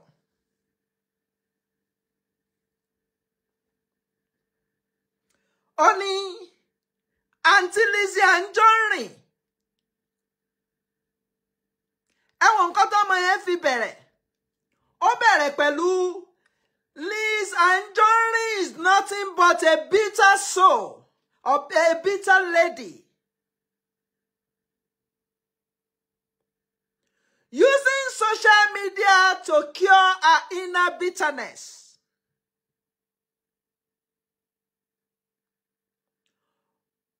Ọmọ yẹn kí ló wá fi parí ẹ̀? Ó ní Aunty Lizzy Anjorin.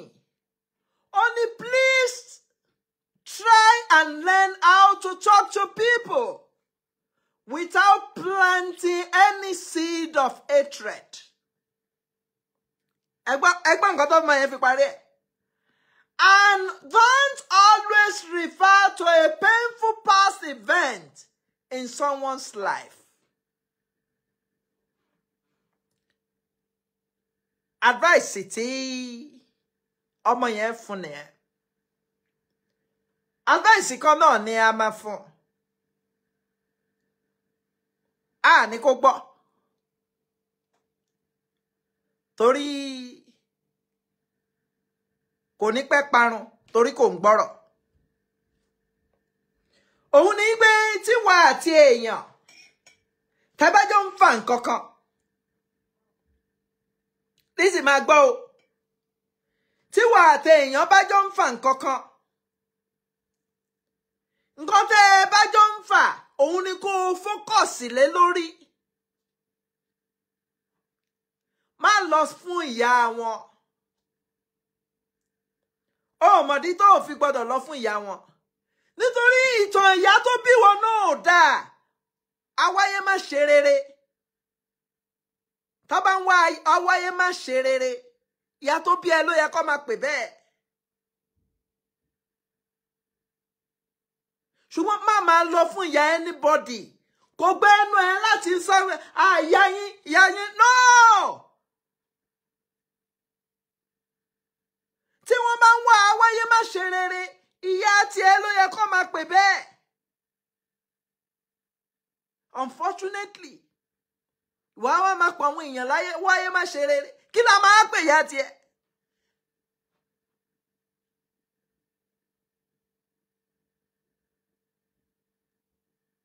So, advice tẹ́mi máa fún ẹ nìyẹn. Má máa lọ fún ìyá àwọn èèyàn. Wọ́n náà wo nǹkan tó pàyẹ́ stroke, mental problem, àrùn ọpọlọ. Nǹkan tó pa ìyá Lizzy, àrùn ọpọlọ. Ó sad.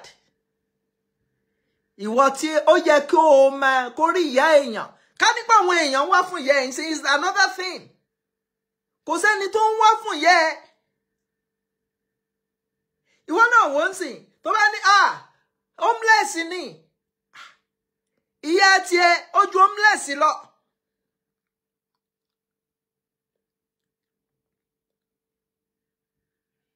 Gbọ́ nǹkan tí mò ń sọ ṣé kí la máa pe ìyá tiẹ̀ tó bá ń pèèyàn ní homeless ìwọ wo mi ṣe ń pe irú èmi ní homeless tó sùn tarí ok kí la máa pe ìyá tiẹ̀ ok ó ń fù ni tó ló ń gbénu ilé àlàpà ok wàá mọ̀ pé ẹni tó ń sun abẹ́ bridge ó bẹ́tà ibi tí ìyá ẹ̀ kú sí yẹn anyway mo mọ̀ pé máa pẹ́ báyìí ẹ̀yà àfilẹ̀ báyìí so Lizzy advice kan tí máa ní fún ẹ ní pé mo tún fẹ́ rán ẹ létí ní pé tó bá ń fa nǹkan pẹ̀lú àwọn èèyàn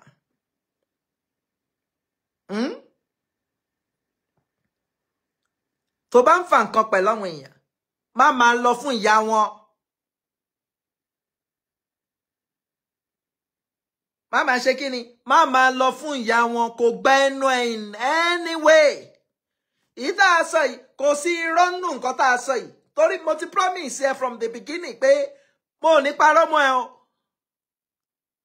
nǹkan tí mò ń ṣe nìyẹn kí n wá máa parọ́ mọ́ ẹ pé ìyá ẹ báyìí ló ṣe kú àbí kò kú báyìí ìyá ẹ ní stroke kó tó kú ni anyway ẹ jẹ́ àfilẹ̀ báyìí á tún pàdé ó dàbọ̀. ṣé àwọn èèyàn fẹ́ pè wọlé ni ká tó máa lọ bí àwọn èèyàn ní advice one or two advice tí wọ́n fẹ́ fún Lizzy ẹ jẹ́ n wo nọ́mbà ó ṣeé ṣe káwọn èèyàn ní one or two advice tí wọ́n fẹ́ fún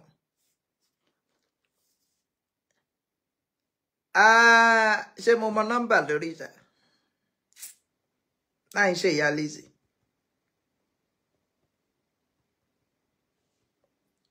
And Lizzy mo ti sọ fún ẹ ní parí kínní lọ́dún yìí o lọ́dún yìí torí mò ń ẹ fẹ́ pè wọlé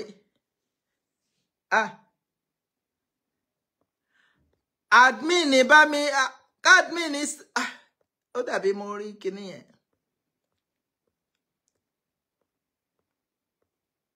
ó dàbí mo.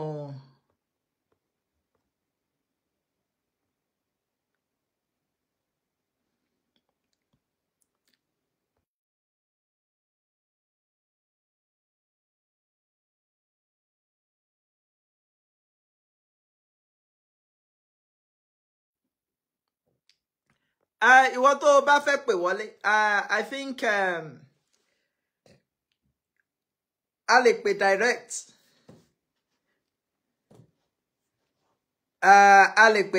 kẹ́kọ̀ọ́ ó ṣeé ṣe kẹ́ ẹ ní nǹkan kan tẹ́ ẹ fẹ́ sọ fún Lizzy Anjorin Lizzy ni because wèrè kan tá a ní bí ìyá ẹ̀ náà ṣe ń jà kiri nìyẹn wọ́n sọ fún ìyá ẹ̀ náà kó tó kú bó ṣe kú yẹn.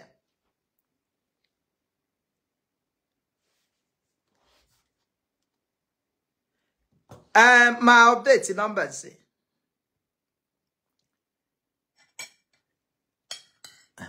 Oúnjẹ mi ti tutù. Ok, mo ti update number.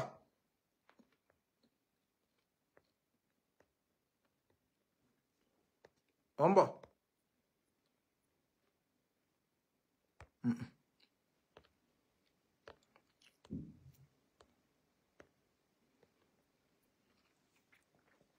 +4474 9412 8154.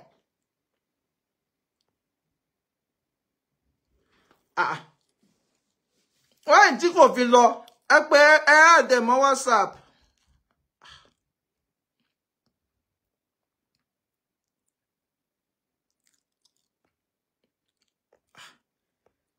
Mo ń pe nọ́mbà náà ń bí ó ń lọ. Mo ń fi nọ́mbà mi pè. Ó wọlé. Mo fi nọ́mbà mi pè ń sìn ó wọlé. Bí ẹni. Kí ló wá ṣẹlẹ̀?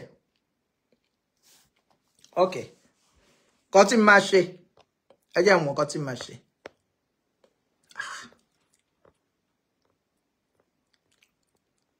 Èmi ò mọ̀ dí tó fi lọ. Because mo ń fi nọ́mbà mi pè. Okay. Èèyàn kan pè ń sìn. Hello? Hello, ẹ káalẹ́ mà o. Ẹ káalẹ́ mà, ẹ kú ètò sáà. Yes, ma. Ṣé rí ọ̀rọ̀ Lizzy? Ajá tí ó bá sọnù kò ní gbọ́ fèrè ọdẹ ọ̀rọ̀ Lizzy. Ìyẹn jẹ́ àkọ́kọ́. Ẹ̀kejì, ọwọ́ tó bá ń fúnni lóúnjẹ, ǹjẹ́ wọ́n máa ń gé ọwọ́ náà jẹ? Ẹni tó bá ti ṣe ni lóore rí, ǹjẹ́ ó yẹ kí ènìyàn kojú ìjà sí? Èmi ò ríru ọmọ tí wọ́n ń pè ní Lizzy yìí rí o. Èpè ti pọ̀ jù, èpè yẹn ò dẹ̀ lọ síbi kankan fà. Inú ilé ẹ̀ ló wà. Bẹ́ẹ̀ ni. Àárín àwọn ọmọ ẹ̀, orí ọmọ ẹ̀ ló wà. Ó wá dùn mí fún àwọn lọ́balọ́ba àwọn níjòyè tán bá ní ṣìṣe. Ó yẹ kí wọ́n ti sọ fún wípé oko ìparun ti dé fún un àfi kó yí padà. Tí Lizzy ò bá yí padà, ìgbẹ̀yìn Lizzy ò dá o. Ẹni tó bá nàka 10 sí ènìyàn, ẹyọ kan ṣoṣo ló jáde 9 tó kù inú ilé ẹ̀ ló wà o. Bẹ́ẹ̀ni, bẹ́ẹ̀ni. Ojúmọ́ for good 4-5 years kò sọ́jọ́ tí ò ṣépè burúkú. Ẹ wá ta ni ó raṣọ ilé pè? Ta ni ó wọnú ṣọ́ọ̀bù yẹn lọ ra nǹkan ìpè tó ti fi bọ́ra? Ṣé Nàìjíríà lẹ ti ń pè mà? Bẹ́ẹ̀ni. Mo rò pé ẹ̀yin ará Nàìjíríà ẹ̀ ń ra dáadáa ni. Ọlọ́run ò ní jẹ́. Ta ló máa bélé pèsè? Ẹ wo Lizzy ti finish. Ó dàárọ̀ mà sà. Ó dàárọ̀ mà. Lizzy Anjorin, wọ́n láwọn òun wá aṣọ èpè láti Nàìjíríà o. So má pé àwa tá a wà ń lo òyìnbó ká wá ra aṣọ èpè o. Òun ni àwọn ará Nàìjíríà gan sọ pé àwọn òun ra aṣọ èpè o. Okay. Hello? Ẹ káalẹ́ mà o. Ẹ káalẹ́ o. À ń gbọ́ yín mà. Ọ̀rọ̀ obìnrin yẹn mo rò títí mo ti rò ó kí ṣé obìnrin yìí ṣì normal ṣá, mi ò rò bẹ́ẹ̀. Ṣé mọ̀ pé ọmọ tí wèrè bá bí wèrè ló máa ń jọ? Bẹ́ẹ̀ ni bọ̀ wọ́n ní tó bá tún èèyàn bẹ́ẹ̀ yàn tuntun rẹ̀ bí kò tún rẹ̀ bí rárá ni. Àmọ́ àwọn wò pé ṣé èmi mọ béèyàn ṣe ń ṣe ilé ayé báyìí, kò tí ì rogun kankan tó jà á, ó kàn ń ṣòṣì bí ẹran aṣẹ́wó ni, gbogbo ọ̀rọ̀ ẹ̀ ò make sense. Tó bá ń sọ̀rọ̀ á kàn máa sọ lọ so mo wá sọ pé ẹ̀ṣẹ̀ tí rí o ṣẹ́rí. Iṣẹ́ wèrè ni torí àwọn tó bí náà ló jọ. Ó mà ṣe o. Èyí tó tẹ̀ yẹ mí lẹ́nu jù nígbà tó sọ pé mo sọ pé mo wá gbélé wọ́n gbọ́ ọmọ yẹn lọ́wọ́ mi mo tún wá gbélé mi náà mo tún gbélé o mo wá ní pé. Ọ̀rọ̀ wèrè ni kò ń jọra wọn, ọ̀rọ̀ wèrè ń jọra. Máa padà wá tó bá mèkì o ti fi o ti. Ọmọ yẹn náà ti bá tiẹ̀ lọ́nà nìyẹn. Ẹ ti rí kó ti pẹ́ tó ti ya wèrè o, ó ti pẹ́ ó ṣẹ̀ṣẹ̀ hàn síta sí ni. Òun náà mò ń sọ, ṣé wèrè máa tọ́ ọmọ kò ní jọ wèrè ni. Social media wá tú àṣírí ẹ̀ síta, òun fúnra ẹ̀ gan tú di ara ẹ̀ síta. Kéèyàn rojọ́ lójoojúmọ́ bó ṣe máa wá ń yí irọ́ mi rí irú ẹ̀ rí. Mo rò pé tẹ́lẹ̀ bá dé court of law ṣé wọ́n ní tìmọ́lé fún perjury, perverting the course of justice. Irọ́ pọ̀ jù. Bó ṣe máa ń pa nìyẹn. Ọlọ́run anyway èmi like gbogbo analysis ẹ ṣe ó ti ń ṣe tipẹ́. Ó ti ń ṣe tipẹ́ ṣé mọ̀ pé nígbà tó wá sórí social media á dàbí ẹni pé ẹ rí nígbà tí kinní kan ṣẹlẹ̀ àwọn blackmailer àti ẹ̀ wá ń béèrè pé báwo ló ṣe dọ́dọ̀ blackmailer. Ẹ wo èmi ni mo kọ note sórí kinní nígbà tí ẹ ṣì máa ń ṣe kinní tí mo love yín tí mo ní is a man with integrity nígbà tẹ́ bẹ̀rẹ̀ sí support Lizzy. Ẹ sá lọ. Mo lọ yọ kúrò ní. Ó yẹ lọ kọ́ sí padà ẹ lọ kọ́ sí padà. Ẹ prove mi ẹ jẹ́ kí n rí i pé yóò tọ́ lóòótọ́ because ìgbà mo pé kí ló ṣe máa ní kẹ́ this is not the person brother I know. Àyà. Ṣoògùn ẹ mú yín gbà yẹn ni. Ó ṣe é ṣe. Ẹ̀jẹ̀ máa di fẹ́ẹ̀ nìkan tó ṣe é fẹ́ẹ̀ ẹ̀jẹ̀ ń di fẹ́ẹ̀ ní bá dé wọ́n pé mo gbé person and part of all people. Ó dùn mí o. Ṣe mọ̀ pé nǹkan tó máa ń ṣẹlẹ̀ ní pé ìyá win some wàá lose some ni. Mi tiẹ̀ máa ń tó bá jẹ́ pé you were fighting something tangible. Ẹ mọ̀ pé lọ́ọ̀yà máa ń lose the case.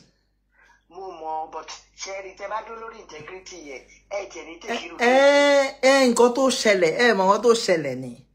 Àánú ni ojú àánú la bá débẹ̀ pé kọ́ tiẹ̀ má pa. Òun náà tún á mọ̀ wọn rẹ̀. Àwọn èèyàn risk gbogbo nǹkan wọn to defend you. Ó bẹ̀ látọ̀dọ̀ Yẹ́sàbọ̀dù dé try títí. Nígbà tó káyé lára ó yá jáwọ́ pé wèrè lélẹ́yìí o. Wèrè ẹjú ti mọ́mì ẹ̀ lọ. Àwọn jù lọ ṣe mọ̀ pé digital wèrè ni tiẹ̀. Bẹ́ẹ̀ni analog ni ẹ̀rí sọ́mà. Wèrè gidi ó ti báyé láti jẹ́ láti sóyè. Láti kò mọ̀ bí ayé lòun wà bọ́rùn. Kò mọ̀ báàrọ̀ ní bọ́sàn ní báyìí. Kò mọ̀. Ó mà ṣe o àbí amọ̀kú ọ̀rọ̀ ọmọ èèyàn bìyà kan ló dẹ̀ bí láti ìṣá. Èèyàn kan. Olóde ẹrù ìyàwó fóun ààrẹ ẹrù ìyàwó. Kò ní láti ò ní ìyá mọ́ ṣé mọ̀ ara. Ẹ tó ṣe bẹ́ẹ̀ sí òun illiterate obìnrin ò kì í ní best lady chief bridesmaids ló máa ń ní ẹ bá mi sọ fún. Kò gbóyìnbó débẹ̀ yẹn mà. Such an illiterate. Ló wà best mi nígbà tó wà best mi sọ fún ọ ti the day before àwọn fọ́tò sí àwọn fídíò gbogbo alárí àríkẹ́ ni best lady. Báwo ni ìyàn ṣe máa tẹ̀ sọ pé a day before ṣé nìyẹn ò ní prepare láti raṣọ ni tó bá tẹ̀ ní o fẹ́ sọ pé èèyàn a day before. Best lady ní ìtòtòtò òun ni groom ṣe mọ̀ best lady òun lọ́kọ. Bẹ́ẹ̀ni. Kò sọ lóòótọ́. Well done. Ẹ ṣé gọba. Thank you for coming back to the P&P that I know. Ẹ ṣé mà. Ọ̀dà mà. Lizzy, ayé ẹ ti bàjẹ́ wo bóyá sọ ayé mi dì. Hello? Lizzy, lórí ọ̀rọ̀ bàbá lábúlé yìí náà, kò dẹ̀ ní da fún bàbá lábúlé níbi tó bá wà. Hello? Ẹ káalẹ́ mà. First time tí máa pèsè irú program báyìí, I've never done it. Yeah. But nǹkan tí mo rí lọ́rọ̀ Lizzy ni pé Lizzy wà bipolar. Ó ní bipolar. Yes, it's a sickness, and because of her bad attitude, her bad behavior, the kind of person she is, méjèèjì wá join papọ̀, ó wá affected. Okay, bad attitude. Àti background ẹ̀ àti ibi tó ti ń bọ̀ àtọwọn tó bí. Yes. Wọ́n ní tán bá bíyàn èèyàn máa ń túra èèyàn bí. People have that kind of background. Tó jẹ́ pé àwọn nǹkan wà tẹ́ pé wọ́n ní mental illness. Wọ́n máa ń rìn ní títí táwọn ọmọ wọn bá ṣe dáadáa tán mú wọn wálé tán tọ́jú wọn wá tún padà sí títí. The main thing ni pé kán fi wọ́n síta kán máa rìn lọ kán dẹ̀ máa tọ́jú wọn. And their children are doing very fine academically. Àwọn tó kọ́ṣẹ́ àwọn tó lọ school, they are doing fine. Is a sickness, but that doesn't mean pé bí ìyá èèyàn ṣe dá kọmọ náà dàgbẹ́. Wọ́n bá bíyàn èèyàn máa ń túra èèyàn bí. Lizzy ò túra ìbí, kò níwà tó dáa, ó tún wá ya wèrè. So maybe you are joined together. Imagine someone sitting down on a spot for hours. I think maybe she read that part. So my pampers the show. Oh man, what pampers? Unlikely because now she might also you come for hours. Okay, for 6 hours. 6, 7, 8 hours. You won't go to the toilet. You won't eat yourself. Lara ishe were nima.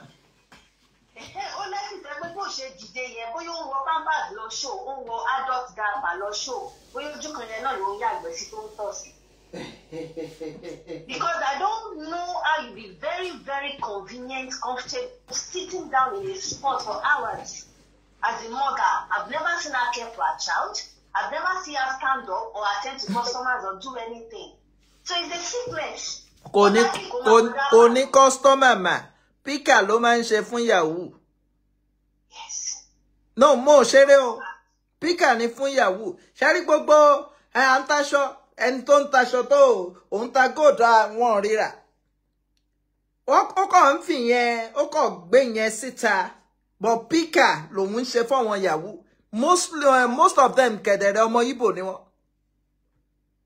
I just want to advise her to seek for spiritual help and mental, she needs to go to mental hospital. She needs medication because ṣé wèrè máa mú rẹ̀ lọ sí mental hospital ni? Mo gbàdúrà k'Ọlọ́run jẹ́ kó bá láàánú pàdé tó máa help ẹ because ọ̀rọ̀ ẹ ti di nǹkan mi. Ọ̀rọ̀ ẹ ti dàbí ọ̀rọ̀ ọba Nebukadnezari ni. Nínú Bible, ó ti ń jẹ koríko kiri, she's mad. God will help her. That's my contribution. Ẹ ṣé gan ma.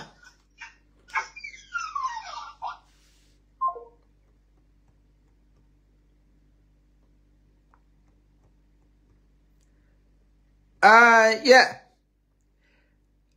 Lizzy òun ni advice ni wọ́n fún ẹ o. Advice ni ó bá dàbí èébú. Lójú tiẹ̀ ó lè dàbí èébú. Hello. Hello. Okay. Hello. Hello, ẹ káalẹ́ ma. Ẹ káalẹ́ ma.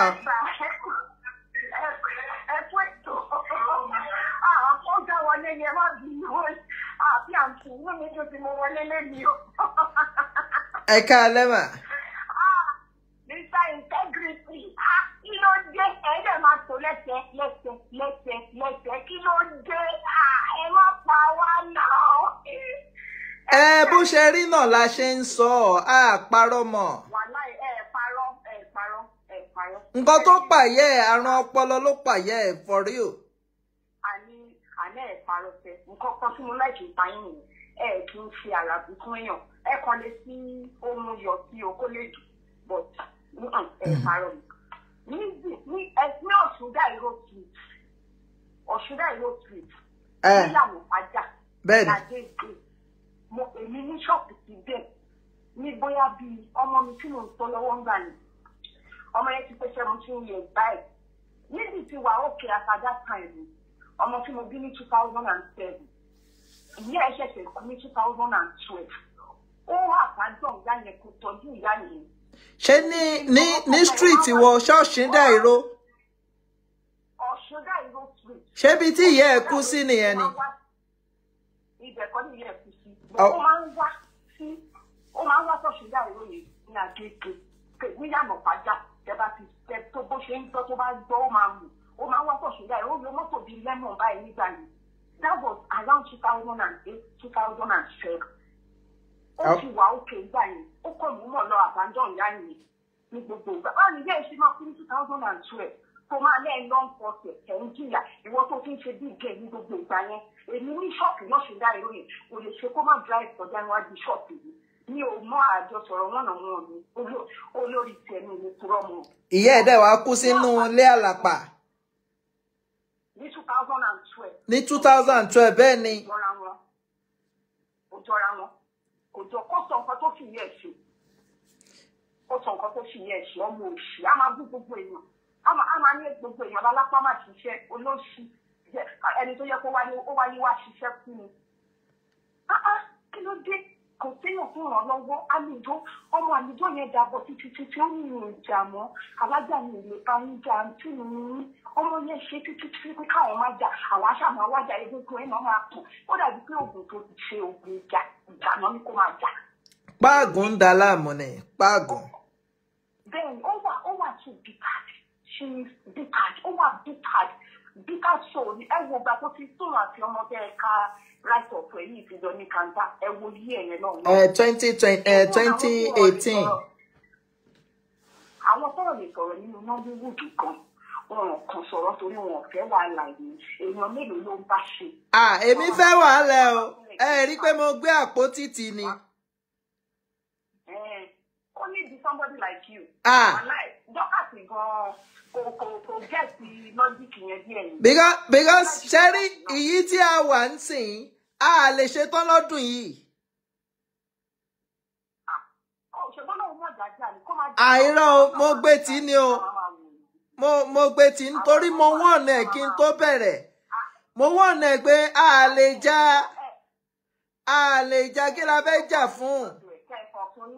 Kẹ́ẹ̀kan fún ní advice báyìí lè lọ kọ́mẹ̀ntì lọ́dọ̀ ẹ̀kẹ́ fún ní advice láyé ó máa gbé ìyá ẹ̀ tó wà ní kòtò yẹn ṣe pé bí ẹni pé ìyá ẹ̀ kú re wọ́n tí ìyá ẹ̀ ń kú re tó ń bú oníyà òun bú ìyá Ìyábọ̀ tó jẹ́ pé celebrity ìyá yẹn tó fi kú àbíamọ ìyá Ìyábọ̀ tó jẹ́ pé sá ẹ̀yìn ẹ̀ ojú ayé ẹ̀yìn ẹ̀ ó ṣe é rí ìwọ tó jẹ́ pé kò ní tíṣọ̀ kankan mú síta yàtọ̀ tẹ́yọ̀ kan tó ń gbé kiri yìí ẹni kó mú tíṣọ̀ mi ìtìta kò ní ìlú.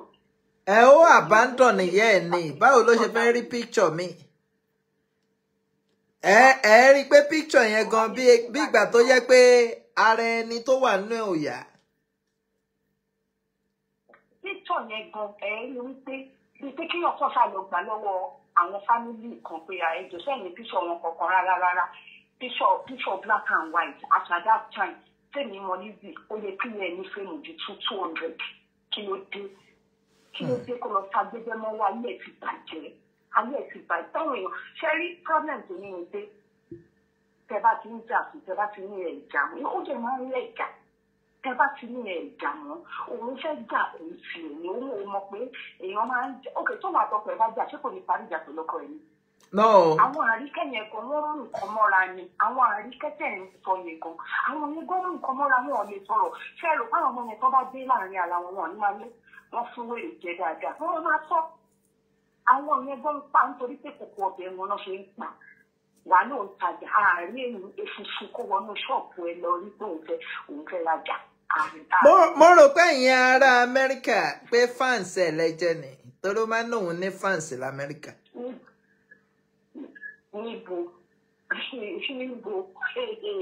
ọlọ́run má jẹ́ kí n jẹ́ fáǹsì ti pẹ̀lú jíjẹ ẹni tẹ́lẹ̀ lè lẹ́fẹ̀ẹ́ ra nǹkan lọ́wọ́ ẹ̀ kẹ́ẹ̀sì láì pé ẹ lọ kẹrí nǹkan tẹ láìkí kẹlẹ́fẹ́ ra ánìkẹ́ lọ bá rí kẹ kẹ́yìn náà ṣe bísínẹ́sì ni. Bẹ́ẹ̀ ni ánìkẹ́ lọ bá rí kẹ lóòótọ́. Lè pé àníkẹ́ bá fẹ́ pé ánìkẹ́ kẹsọ consultation àríkẹ́ máa sọ fún mi pé tẹ bá fẹ́ bá ń tí sọ̀rọ̀ ẹ máa san 20,000 ká ní. Ẹ ní sùúrù pé ẹ fẹ́ rajà ẹ jẹ́ understand o ẹ fẹ́ rajà tẹ́yìn bá wá request pé òun lẹ fẹ́ bá sọ̀rọ̀ wọ́n á tún gba 20,000. Àríkẹ́ wọ́n á ní kẹ́ lọ sanwó kẹ́ni bá sọ̀rọ̀.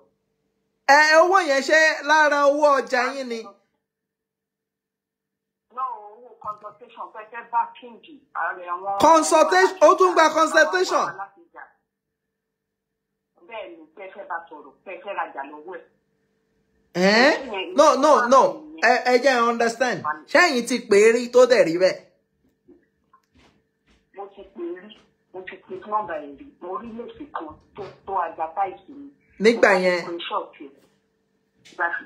Bẹ́ẹ̀ ni nígbà yẹn lọ́hùn nígbà tí mo tẹ́lẹ̀ yẹn máa gbé Àríkẹ́ ló gbé fóònù mo ní Lizzy ni mo fẹ́ bá sọ̀rọ̀ ó ní tí mo bá fẹ́ bá Lizzy sọ̀rọ̀ ó ní mo máa ní láti sanwó kí n tó lè rí kóun tó lè gbé fóònù tó lè pè mo kàn sọ pé kókó ṣì kó lórí aago mi kí ni mo fẹ́ bá Lizzy nídìí láti kí ni mo fẹ́ bá Lizzy sọ tí mo ṣe ní láti sanwó fún wọn sanwó kí n tó bá Lizzy sọ̀rọ̀ ó yìí ṣe. Àmọ́ ògbé lè rí ṣá. Orí ẹ̀ burú gan ni o Orí ẹ̀dùn gan. Ẹ jẹ́ ká ibi tó gun ẹ̀dá lójú dé ni. Ibi no, honestly mo gbọ́ rí o. Kí ló dé wá bí gbogbo ọmọ ṣépè? Wà á gbé gbogbo ọmọ ṣépè, wà á ṣe yí, wà á tàn máa ṣe yá máa kó sẹ́ni. Irú àwọn ọ̀gá yẹn náà bẹ́ẹ̀ sọ pé wọn ò lè sọ̀rọ̀. Gbogbo wọn ti àgbá ìṣe kò gbọ́ mu. Àwọn tó ń wò lórí tó ń fọwọ́ pa lórí náà, ó ṣì ń bọ̀ lórí àwọn yẹn náà. Ìjọ táwọn yẹn náà bá sọ pé ó tó, ìjọ yẹn ló máa sọ pé ló máa rí wọn bíi black. Nísìnyí gbogbo àwọn tó wà lọ abẹ́ tó sì dìjọ ń sọ̀rọ̀ wọn ṣe blackmailer. Ó di ọjọ́ tí ìwọ́de ló máa lọ bá wọn. Ìwọ ló máa lọ bá wọn. Orúkọ kan nígboyà tóun bá nígboyà bó ṣe ń dárúkọ Fọlábàrí ìlú ẹni òṣù. Ó bẹ̀rù Ìyábọ̀ gan. Ya ó bẹ̀rù Ìyábọ̀ náà. Ó bẹ̀rù Ìyábọ̀ náà. Ìyá ẹ̀ tó ti kú dànù ní bọ́ bá bí ìyálà fún ìyá ẹ̀ ga ìyá ìkọ̀rípọ̀ gbá ìyá ẹ̀ tó jẹjà fún jẹun kó kú yẹn dárúkọ Ìyábọ̀. Ọ̀nà kò lè dárúkọ Ìyábọ̀. Kò lè dárúkọ Ìyábọ̀ náà. Ọ̀gá náà máa tà, ọ̀gá ẹ̀ ní òun lè dárúkọ ẹ̀. Kó mother for so many reasons fún ọmọ àlè jákèjádé kò mọ bàbá àárí tí sọ bàbá ẹ̀ rí nǹkan àárí tí ìyá ẹ̀gbọ́n tá a rí gan-an ó ti fọ́ lójú lẹ́gbẹ̀ẹ́ kan. Irú wọn yẹn ló lọ gbé yapò àmẹ́ ló ń bí orí ẹ mọ orí orí àwọn èèyàn tó ti bú lórí social media yìí. Bẹ́ẹ̀ ni bó ṣe máa ń ṣe nìyẹn. Bó ṣe máa ń ṣe nìyẹn á kọ̀ wó pé kò. Ó búyà star girl náà ó lọ gbé fọ́tò ìyá star girl wá. Àní bó ṣe máa ń ṣe nìyẹn nígbà tó iye nígbà tẹ́yìn gbọ́tàn ìyá ẹ̀ ń sìn ẹ rí pé kò yẹ kó tọ́ sí lẹ́nu kó máa gbé ìyá anybody. Dáadáa kò tẹ̀ ó yẹ kó máa dọ́ọ̀jì eré àti ìyá ni kò yẹ kó máa sọ̀rọ̀ lọ́bì ìyá rárá. Kò dẹ̀ má máa pa àwọn èèyàn lálápá má ṣiṣẹ́. Orúgbọ́n àtòkò jẹun ni àtòkò jẹun èyí fúnra rẹ̀. Ó lè pe àwọn èèyàn lálá gbogbo èèyàn kan ló lè tòbò jẹun bíi tiẹ̀ ó fòbò kó gbogbo ẹ̀jọ́ ni ó ti lọ fọmú rọ àtòbò jẹun ọmọ òfò. Ẹ ṣé gọba. Wọ́n bá program yìí lọ sí àǹtí àgbàdo yìí. Ẹ ṣé mà. Lẹ́sẹ̀ kó máriwo lọ́sọ̀ ẹ̀rọ̀jú àṣà àtẹ̀rọ̀jú yìí ohun yẹn sọ̀tì ó dẹ̀ ń wọlé sí Akínyẹmí ara wa à ń gẹ̀ẹ́sì ẹ̀ pa. Àgẹ́tì gbogbo ẹ̀ padà ní ìtòtò ni. Kò ń ṣe ilé ìbíjẹ́ ẹ̀dá ó sì yẹ kí ẹ bọ́ síbí kí ayé ẹ bọ́ síbí ọmọ òṣì very rascal classless. Ẹ ṣé gọ̀mà. Yes, sir.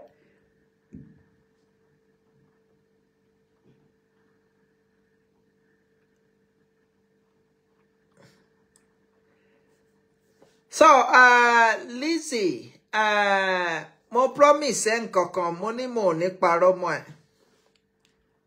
And mo dẹ̀ gbìyànjú. Hello? Hello? À ń gbọ́ yín mà. Hello?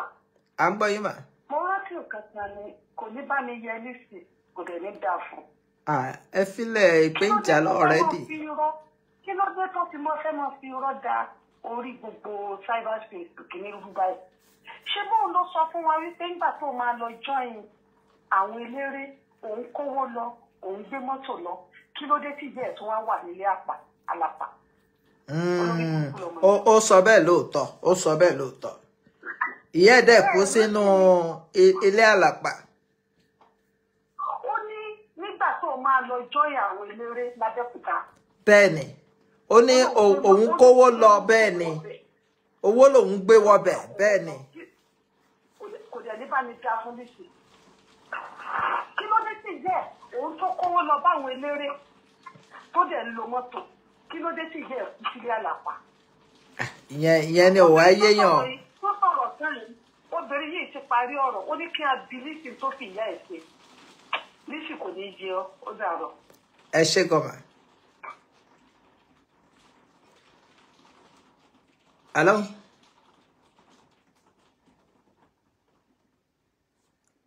Hello?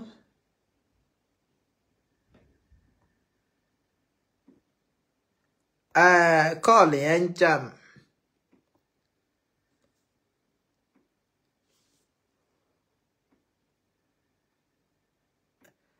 Hello?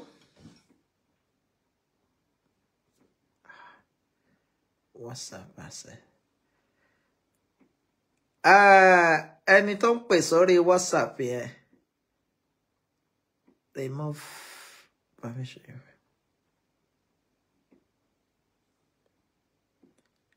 Hello? Yeah. Tẹ́ni ẹ bá pè direct kò bá dá. Ó dàbí àwọn tí wọ́n ń pè direct mò ń rí gbé. We have over 100 calls.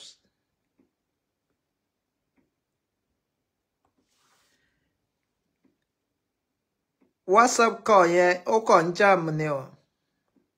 Okay.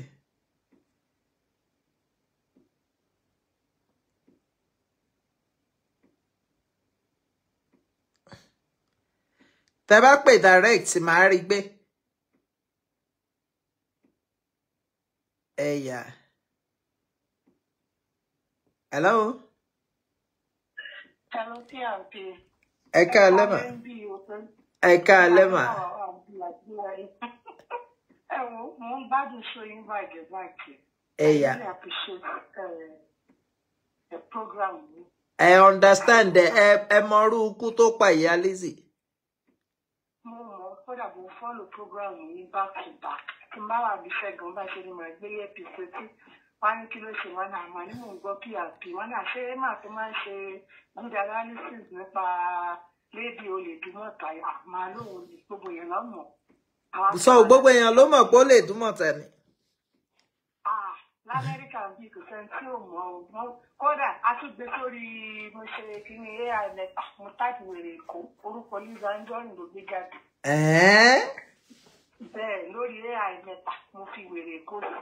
Lórí AI no ẹ serious. Bẹ́ẹ̀ wàláì kódà ó ní mò ń wò lọ́wọ́ báyìí mo ṣe táìpù ẹ̀ báyìí mo ní táìpù wèrè èkó bá gbé wèrè èkó is a nickname for Lizzy Anjorin. Owani wèrè èkó roughly translate to Lagos crazy person or Lagos mad woman in Yoruba. Ìgbà parọ́ kẹ́lòmíì náà tún pàdé wèrè èkó sórí mẹ́ta wọn á rí ń bẹ̀. Lórí mẹ́ta AI àbí? Bẹ́ẹ̀ni, ẹ táàtì wèrè èkó WEREY kẹwàá fi èkó sí space èkó ẹ̀ẹ́rì ó máa gbé jáde pé it's a nickname for Lizzy Anjorin. So kẹ́sì lè mọ̀ pé inú AI gan tún mọ̀ pé wèrè ní gẹ̀ẹ́yẹn. Tí bá rò pé òun ní fans kò ní fans ọ̀kan l'Amẹ́ríkà táwa wà yìí ò wèrè gbáà ni. Mo wo show kan lórí Anamáyọ̀wá lẹ́nu nípa gẹ́ẹ̀ kan tó yóò sọ pé ó máa kú ní 41 days. Èmi náà mo gbọ́. Kò kú o. Bóyá àwọn babaláwo ẹ̀ ni wọ́n sọ fún pé má wọrí ó máa tó kú. Ọmọ yẹn ò kú o, she's living fine, ó kọ́lé, ó ṣe gbogbo ẹ̀, gbogbo àwọn tó ń ṣépè fún, gbogbo wọn ló ń ṣoríire, ó ṣépè fún Fọlá ṣoríire, ó ṣépè fún Ìyábọ̀ ọmọ ẹ̀ ṣoríire. Dé gbogbo àwọn tí ní ti gbé ṣépè ní òtí ẹ̀ bá rí nǹkan àtẹ̀yìn gan PRP or any other blog mi ò rí kẹ́rìbọ̀dì gbé picture ọmọ Lizzy kókó RIP sí. Kò sí ẹ̀kọ́ bá fi lè sọ̀rọ̀ báyìí, Lizzy máa gbé RIP. Ẹni yẹn àti ìyá ẹ̀ àti gbogbo àwọn ọmọ ẹ̀. Ṣé ẹni tí ó sọ pé òun ń brand rẹ̀ ṣé mọ̀ pé gbogbo èyí tó ń ṣe yẹn tó ní ìyá mi afọlẹ̀ ó ń try láti brand rẹ̀ ni o. Ó dẹ̀ ń rí ó ṣe wájú orí page ẹni àwọn èèyàn ti wá bá RIP. In fact, àárọ̀ nígbà tẹ́ sọ pé ẹ fẹ́ auction 1.2 million kìíní ẹ̀ mo ní ta ló fẹ́ rí sí tó yẹ pé gbogbo péèjì yẹn in fact inú everybody dùn ọjọ́ tí mo sọ fáwọn colleague mi bíṣẹ́ pé wọ́n ti gbé pé àmàrí péèjì wèrè kò ṣé ní bá láriwo bí break room lọ́jọ́ yẹn gbogbo wọn inú wọn dùn. Níbi iṣẹ́ àbí àwọn colleague yín bí iṣẹ́. Bẹ́ẹ̀ni ní US níbà bẹ́ẹ̀ ni mo sọ fún yín inú gbogbo wọn dùn ṣe lọ́ọ́ pariwo ní break room pé Ọlọ́run ṣeun o I'm telling you for you to know that ó ti reputation ẹ̀ ti bàjẹ́. Nobody speaks nothing good of Lizzy Anjorin in America or nobody. Nothing. Kò sẹ́ni gbogbo àwọn tí mo mọ̀ ń bí báyìí nobody tó sọ nǹkan rere nípa ẹ̀. So she needs to change. Mo mọ̀ káwọn èèyàn táwọn fẹ́ súnmọ́ wọn àti advice ẹ̀ kò ní gbọ́. Kò lè change mà. Ó wà in fact I'm really in fact mi ò mọ̀ nǹkan tí mo lè sọ. Èpè every day. No, kò lè change.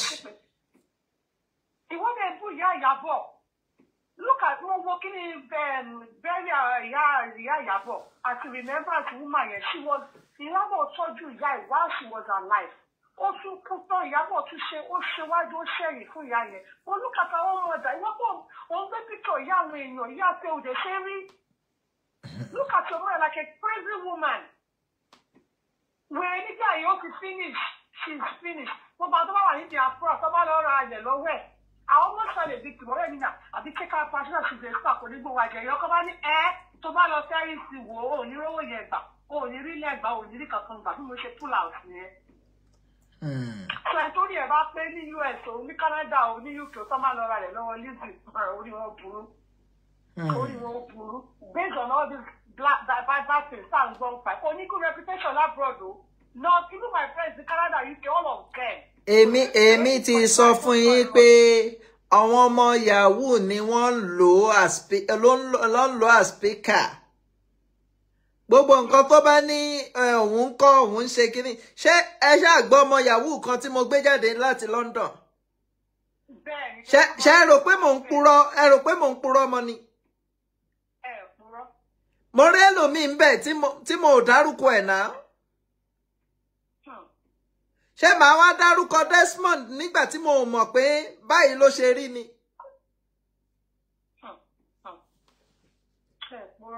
Yahoo ló ń lò as speaker. So, òun á wá ní òun máa bá wọn fi dè nǹkan kan mọ́lẹ̀. Ṣé mọ̀ pé tí gbogbo ẹ̀ bá padà tó bá rí bó ṣe rí, ṣé mọ̀ pé òun á wò pé wọ́n rajà lọ́wọ́ òun ni? Mo ò purọ́ mọ́, mo ò ní purọ́ mọ́ o. Purọ́ because mo follow analysis mi and everybody òun tẹ̀ kí ni bó sometimes ló kàn máa shop lórí kíní mi kí ni ti bá ń ṣe analysis pé ní we need facts but for every tẹ bá mú láàbẹ̀ ṣe máa ṣe analysis mi because tẹ bá mú line by line ẹ lọ máa fi fact tẹ̀lé mo ní wow this man is a good analyst ẹ máa fi fact tẹ̀lé mo ohun tó bá ṣe show 6-7 hours kò lórí kò ní middle kò ní down a máa pariwo máa ṣépè all through and according to gbogbo tó ló máa lo adult diaper because ìdí ẹ̀ máa ń rin. Èmi ò wò débẹ̀ yẹn o. Ìdí ẹ̀ máa ń rin ó máa ń fi champion sínú ìdí ẹ̀ ni because ó máa jókòó láti àárọ̀ dalẹ́ of course báwo ló bo ẹ̀ ṣe ni ó máa rùn náà no panty liner nothing adult diaper for morning for 6 hours man she's crazy. Wèrè nígẹ̀ yẹn wèrè olórí burúkú làwọn tó bá ń tẹ̀lé àtẹ̀lé obìnrin ní níbọn olórí burúkú èmi náà bí wọn ti tẹ̀lé because obìnrin tó bá wà lọ́ndà àwọn tó bá ń hèlè olóṣì gbogbo wọn náà mọ àwọn náà wọn rẹ́dì kan wọn ṣọ́kù because how will you sit down kí o dẹ̀ máa ṣe ìpè fáwọn ọmọ ọlọ́mọ kó máa ṣe ìpè fún mo wo ṣọ́ọ̀kù ṣe fún ajé àyẹ̀kíní àkọ́kọ́ wọn that lady is crazy. Lọ́pọ̀lé mo dẹ̀ ní ọkọ tó onígbàgbọ́ lọ́pọ̀ ẹ̀ ọkọ níyàwó because pípọ̀ tó yẹ kó kọ́ ẹ tó bọ̀ ẹ̀fọ́ rí ọkọ tó ló gbé ẹ̀ tó gbé sílé kò lè kọ́ sọ̀nà. Ẹni okay. So inú mi dùn ẹjọ́ ẹ máa ṣe kọ́lé káwọn èèyàn máa sọ mind wọn even if it's 2-3 hours we are ready à ń wò ó no matter what a ṣì wà láfà 5 ń bíbà 25 hours. Àti jókòó 3 hours yẹn ni. Ẹ̀yin náà wò ń sìn mo ṣe wọlé láti ibi iṣẹ́ ni mo ò mọ̀ pé máa lo time tí mò ń lò yìí gan. We love your show PNP ẹ continue God will continue to bless you. Ẹ ṣe gọbà. Not other people that won't advise you other people should not be scared kò sí ilẹ̀ ọ̀gẹ́rẹ́ kankan anywhere. Ilẹ̀ ọ̀gẹ́rẹ́ rẹ̀. Ọ̀rẹ́ tó fi ń ṣe pé àwọn èèyàn náà ló ti kú let people come out let them talk. Tó bá ṣépè ló pọ̀ ọjọ́ tó ti ń ṣe ìwé ló ti múnú gbogbo everybody tó ti ń ṣépè for everybody. Let people come out and talk. She needs to take a seat. Over there any mental problem. Ó wà bipolar. Ìyá ẹ̀ ló jọ. Ìyá ẹ̀ ló jọ. People need to come out and face her. Ó yẹ fún àwọn wà lè mọ̀ pé kò sẹ́ni tó bá tòun she's crazy. Wèrè ni. Ẹgbẹ́ sí ilẹ̀ kọ́dá people náà lè kọ ilé ṣé bí àǹfì máa fi ṣe ìṣòro. Ẹ ṣe gọbà. All right ma. Yes, yes. Lizzy, wọ́n náà gbọ́ nǹkan tí wọ́n ń sọ ń pa ọ̀rọ̀ ayé ẹ̀. Mo imagine nǹkan tí wọ́n ń sọ ń pa ọ̀rọ̀ ayé ẹ̀. Ó sad. ẹni tó ń pè ní WhatsApp yẹn ṣe pè direct because WhatsApp call kàn jam ni tí WhatsApp call bá ń jam ò ní lè gbé anyone tẹ́ bá pè direct máa lè gbé easily.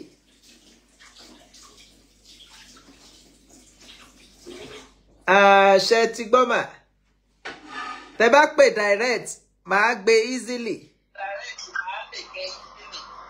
Hello, ẹ kálẹ́ mà. Hello, mo tún rántí orin kan tí fẹ́ kọ fún ni o. Okay, à ń gbọ́ yín mà.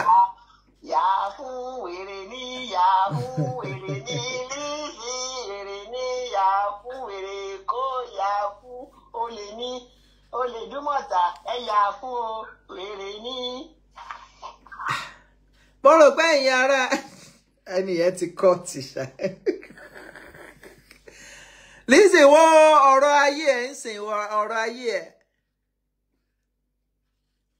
Àwọn èèyàn ò gbádùn ẹ rárá. Kyle, is it Kyle?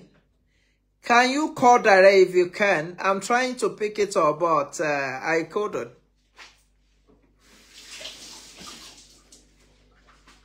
I couldn't pick it up, but I can easily pick up the record.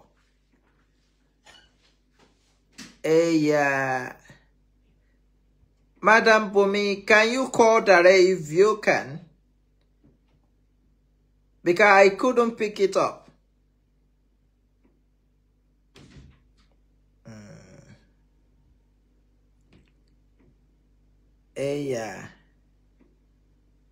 Permission. Okay. Let me do it this way. I should be able. Okay. Allow. Can you call her if you can? I'm trying to pick it up. Hello, can you turn down the volume of your device, please? Hello. I can easily pick up the record. Hello, Hello, ma. Yes, ma. Oh God. Ọlọ́run á fún lady yẹn ní ìsinmi. Ọlọ́run nìkan ló lè fún ìsinmi. Ṣé rò pé ọ̀rọ̀ ẹ̀ ṣé rò pé Ọlọ́run tún lè fún mọ́ báyìí? Kò sí tọ́lọ́run ò lè ṣe. Wẹ̀. Bọ̀ kí ló ní tẹ̀yìn ará Amẹ́ríkà ẹ̀ nífẹ̀ẹ́ ọmọ arábìnrin yìí o? Ìgbà tí ò lè gbọ́. Èmi náà dẹ̀ tún jẹ́ nù yẹn ní ọ̀dọ̀ ẹ̀yin ará Amẹ́ríkà.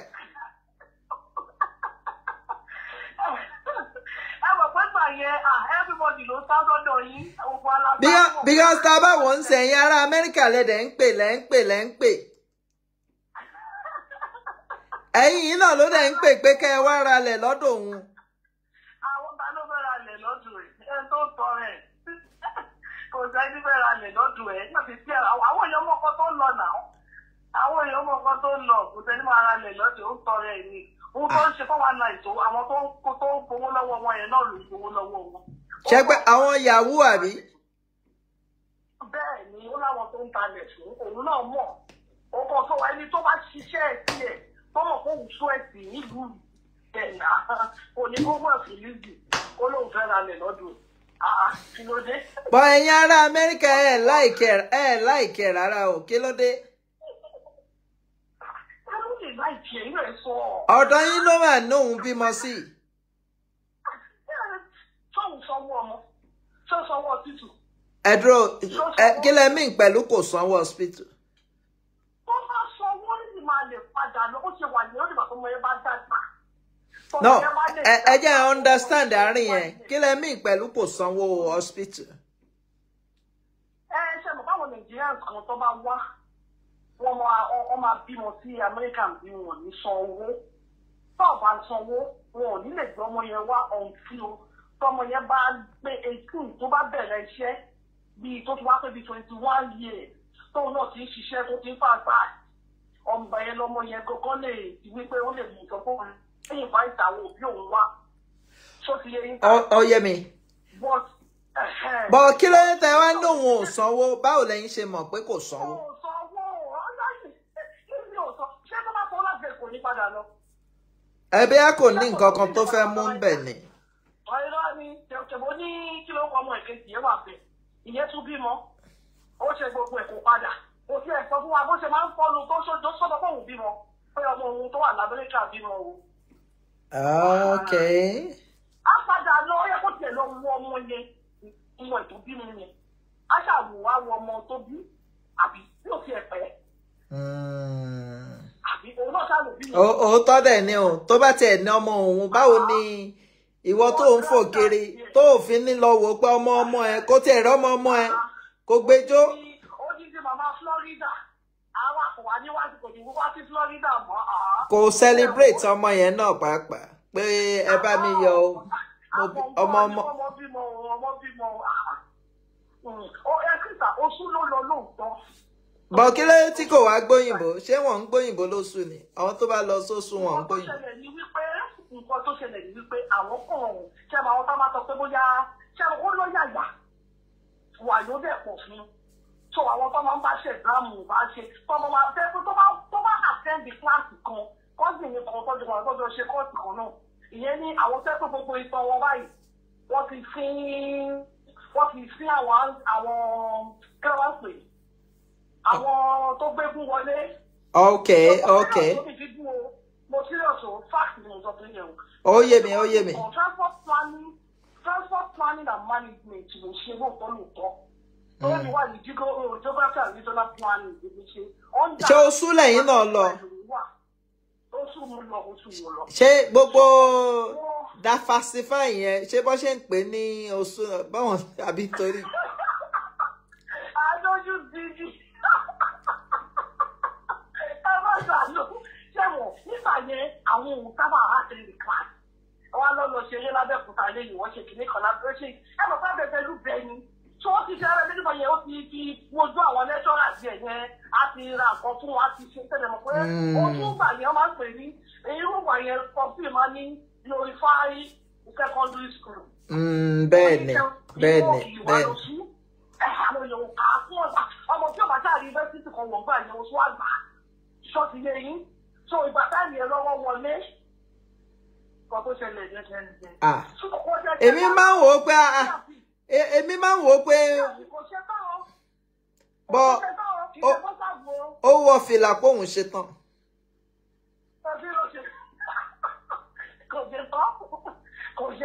Ó máa gbé sátífíkẹ́ẹ̀tì jáde rí.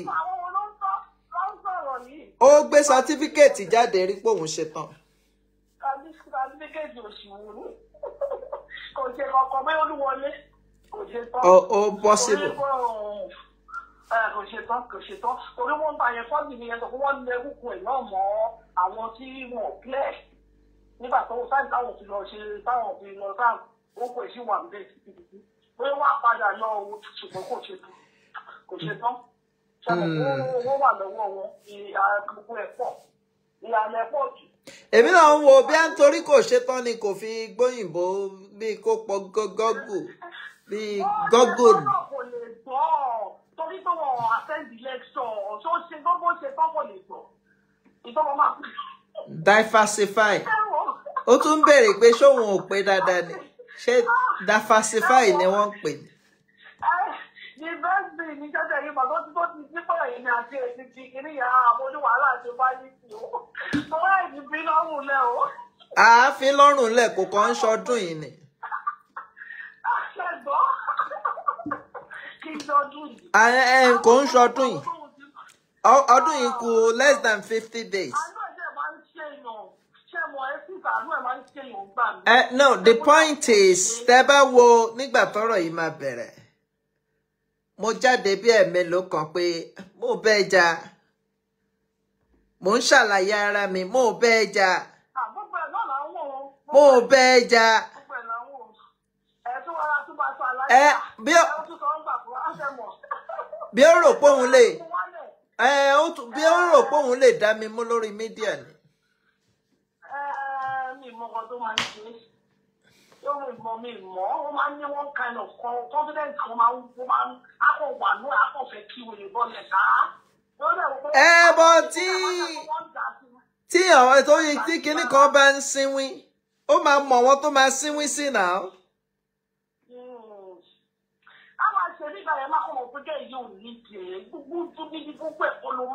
Báwo ni wọ́n ṣe ń bá ẹni tó bẹ ẹjà báwo ló ṣe ń bá jà?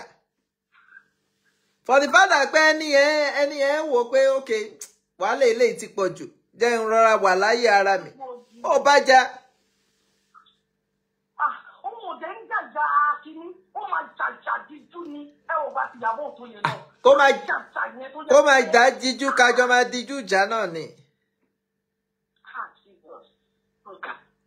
Ọlọ́run á kó sí nínú Ọlọ́run nìkan ló kù. Àdúrà lẹ ṣe. Owó lè ti kúrò ní owó lè ti kúrò lójú lásán ó ti di nǹkan míì Ọlọ́run á kó sí nínú. Ẹ ṣé kọ́ mà. Ọ̀rẹ́ mà ẹ ṣé mà. Ó dàbà. Lizzy kí ló dé tí wọ́n like Amẹ́ríkà wọ́n náà wọ́n like ẹ̀ ibi tó tún bí ọmọ sí àbí according to ibi tó bímọ sí àwọn tún náà wọ́n like ẹ̀ Lizzy ìwọ náà wọ́n ń sìn ta ló wá fẹ́ like ẹ̀ ẹ̀yin imagine àwọn tó tún ní o bímọ sọ́dọ̀ wọ́n tún náà wọ́n like àwọn ará Amẹ́ríkà. Àwọn wo ló wá fẹ́ láìkì ẹ báyìí? A lè gbìyànjú láti package ẹ pé kó o yíwà padà. Bọ́ ìwà òṣì tó jogún lọ́wọ́ ìyá èyí náà ni.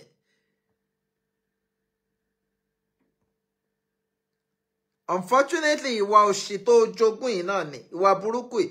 Ìwọ tó bá pè lórí WhatsApp máa gbé ń sìn ẹ má wọ̀rì. Mo ti sẹ́ńsà ẹ̀ tó bá pè lórí WhatsApp máa gbé. Ìwà burúkú yìí náà ni. Gbogbo ibi tó bá lọ àfi kó o jà ni. Amẹ́ríkà wọn like ẹ, UK wọn like ẹ, ará Nàìjíríà ti pè wọlé, ará Amẹ́ríkà ti pè wọlé, ará UK ti pè wọlé. So Lizzy túwà èmi ò lè sọ pé o túwà ẹ ṣe nítorí òun gbọ́rọ̀. Hello. Hello, sir. Hello, ẹ kálẹ́ mà o. Yes, sir. Ẹ kálẹ́ sir. Ibo lẹ ti ń pè mà? Àti Canada ni, sir. Canada lẹ́yìn ti ń pè. Kí lẹ fẹ́ sọ lórí ọ̀rọ̀ Lizzy mà? Ẹ sà, ọ̀rọ̀ ọmọ yẹn kò sí sọ. Mi ìmọ̀ yín rí tẹ́lẹ̀tẹ́lẹ̀ because mi ṣe social media person báyẹn. But òun ló polówó yín fún wa. Òun ló tún polówó. So, ngbà tẹ́yìn wá ń gbọ́ mi, ẹ̀ ń gbọ́ òótọ́ lọ́dọ̀ mi, àbí? In fact, advertisement yẹn ni agbára. Diversify. Cherry, ìgbà tí mo bẹ̀rẹ̀ sí ní gbọ́ yín, mo wá ń gbọ́ òtítọ́ lẹ́nu yín. Lizzy, fan mi ni, mo like ẹ̀gbọ́n tẹ́lẹ̀. But abiyamọ ni mí mo bí tèmi. Ọjọ́ tó ti ń gbé àwọn ọmọ ọlọ́mọ síta, ọjọ́ yẹn ni mo ti fi gégùn. Pé báwo lèèyàn ṣe máa gbé ọmọ ọlọ́mọ síta? Máa gbé wọn ṣépè. Kí ló dé kí lẹ fà? Ẹjọ́ búra yín náà. Ó wá gbé àwọn ọmọ ọlọ́mọ ó gbé wọn ṣépè. Ó wá dìgbà tí ẹ wá ń káwọ́ nísìnyìí ó ní ẹ̀yin ti di blackmailer. According to nǹkan tá a gbọ́ ẹ̀yin lẹ ń gbèjà ìgbà yẹn o. Báwo ni béèrè lọ́wọ́ ẹ̀ pé báwo ni ó ṣe dọ́dọ̀ blackmailer? That has been my question tí mi ò rẹ́ni dá mi lóhùn. Báwo ló ṣe dọ́dọ̀ àwọn tó pè blackmailers lẹ́nu? Then wọ́n sọ pé ó sanwó fún gist lover. Government ò dẹ̀ wọ́ọ̀dì ẹ pé okay that means you know the person. Gist lover tí wọ́n ń wá láti ọdún yìí. Tí gọ́ọ̀mẹ̀ntì dẹ̀ ń ṣe wàhálà ó dẹ̀ ní wọ́n ń sanwó fún tó bá fẹ́ wàá sanwó fún. Ìjọba dẹ̀ ń wú ẹ tó ń constitute nuisance tó ń ṣe bí wèrè wàá ti gbé ìyá oníjà síta ọjọ́ tí mo rí ìjà ẹ̀ I was like what? Masquerade ló bí Lizzy. Oh no. Ẹ wá imagine yìí tí mo pé ẹ wo bí ìyá ẹ ṣe kú ẹ wo nǹkan tó pààyẹ. And then Sherry ní Canada tá wà ẹ́. Bẹ́ẹ̀ni. Ló ní parọ́ fún yín they don't like her. Wọ́n máa sọ wá ní ṣé wèrè yẹn. Ẹ jẹ́ gbogbo ṣé gẹ̀ẹ́tò ẹ pọ̀. Àwọn ará Amẹ́ríkà ò láìkẹ́ àwọn ará Canada ò láìkẹ́ àwọn ará Nàìjíríà náà wọn ò láìkẹ́. Òun ló polówó Òjó fún mi, mo love Ìyábọ̀ Òjó. Queen Mother, I love you so much. Ṣé pé ẹ mọ Ìyábọ̀ Òjó náà tẹ́lẹ̀? Mo mọ̀ tẹ́lẹ̀. Okay. But mi ò ṣe big fan ẹ̀. But sin, mo lè para nítorí Queen Mother. I can do anything for that woman because mo rí maturity ẹ̀. Lizzy, it's not as if when you hate ẹ̀, ìwà inú ẹ̀, you are bitter. O ní bitter soul ní ẹ kí ló dé? Ojú ó ṣe lára Dorcas, ó ṣe lára igbá, ó ṣe lára àwo, ó ṣe lára mi ìmẹ́ni tó ń jẹ́ Dorcas náà tẹ́lẹ̀. Ọlọ́run rí mi. Òun náà ló jẹ́ kí n mọ gbogbo àwọn ẹni. Mo wá love Dorcas òun náà kù. Anna Mayowa mi ìmẹ́ni tó ń jẹ́ bẹ́ẹ̀. Ó wá jẹ́ kí n máa love gbogbo àwọn tó hate yẹn gangan. Àwọn grandma Jóni máa wẹ̀yìn. Mo mọ àwọn yẹn ní alábòsí tẹ́lẹ̀tẹ́lẹ̀. Okay. Mo mọ àwọn tẹ́lẹ̀ nù pàgbàjà ni wọ́n àìbá wọn bí nǹkan tó dáa. Mi ìyá ẹ̀ kí n rí wọn bí nǹkan tó dáa. But ṣe rí àwọn tí mo kà sílẹ̀ yẹn mo pa kí ló dé tó ń hate lé? Kí ló tó ń hate lé? Kí ló tó ń dojú padà? Àwa ṣàánú ẹ̀ nítorí pé a wò ó pé gbogbo ayé ló kọ̀ ẹ̀yìn sí. Ṣẹ́gẹ̀ tí ń sìn. And no, a wò pé okay, ká tiẹ̀ sọ pé ó ṣe nǹkan báyìí. Pé kí wọ́n má pa ìdí tí purpose ni wọ́n tẹ̀ mú wá fún wọ́n mú wá bá mi ni. Ṣẹ́gẹ̀ tí ń sìn. Pé báwo ni a ṣe fẹ́ ran ẹni lọ́wọ́? Ó tán o. Torí tó bá ní blackmailer lèèyàn mi máa ń bèrè pé báwo ló ṣe dọ́dọ̀ blackmailer. Mo sì máa gbé gbogbo ẹ̀ jáde lórí WhatsApp conversation. Mo sì máa ṣó gbogbo ẹ̀. Ẹ wọ́n mọ́ tá a wò lórí péjì Anna Mayowa yẹn. Ó mú ọmọ lọ́mọ torí pé ọmọ yẹn advice ẹ̀ fún mi pàdé ṣèkà fún ẹ. Ilẹ̀ ọ̀kẹ́rẹ́ afọ́kọ́yẹrí kíní kan ó wá dẹni ìṣẹ̀ṣẹ́. P&P. Sir, ma. Nobody likes her. Go ẹ̀wọ̀ kò sẹ́ni tó gba tiẹ̀ rárá. Tó lọ sí event kékeré kan, wọ́n fi HMC dìde rìn. Ó ṣe pé Olúwa jẹ́ bí olú ọmọ. Ìṣẹ̀dá mi kọ̀ gbogbo àwọn ọmọ mi ò ní dìdàkudà bíi tiẹ̀. Ọlọ́run ò ní jẹ́ torí ìdàkudà ló dà. Ó di celebrity ìgbà kan, ó di celebrity òní. Ọlọ́run ò ní jẹ́ káwọn ọmọ mi di ìdàkudà tó dà. Pẹ̀lẹ́ o láti àjẹkújẹ ló lé ẹ débi tó wà yẹn o. Ọlọ́run á dẹ̀ bá mi pẹ̀yọ gẹ́gẹ́ bí abiyamọ mo ṣàdúrà fún ẹ o. Ọ̀nà àtijọ́ àti múni. Bọ̀dá àgbàyà oní aflot tó wà ní US tó ń gbèjà ẹ̀ tó ń bú yín. Bọ̀dá àgbàyà. Èmi ò tẹ̀ mọ̀ bí èèyàn ń bú mi. And the funniest thing yẹn nítorí mo ò ní business pẹ̀lú ọmọ yẹn. Ẹni tẹ́mi bá ní business pẹ̀lú lèmi ń deal pẹ̀lú. Ẹ jọ̀ọ́ ẹ má parí o, àwa ń gbádùn yín o. A máa padà parí náà bọ̀ kò ń ṣe ń sìn. Ẹ ṣe kọ̀bà. Ẹ ṣe kọ̀bà. A fi ń kìlì depression. Ẹ̀yà ẹ̀ ń fi mí kìlì depression. Ó yẹ kẹ́ ẹ máa send the start ẹ bá ń fi mí kìlì depression. Ẹ kàn ń fi mí kémi kàn máa sọ̀rọ̀ lọ. Ẹ dẹ̀ send the star.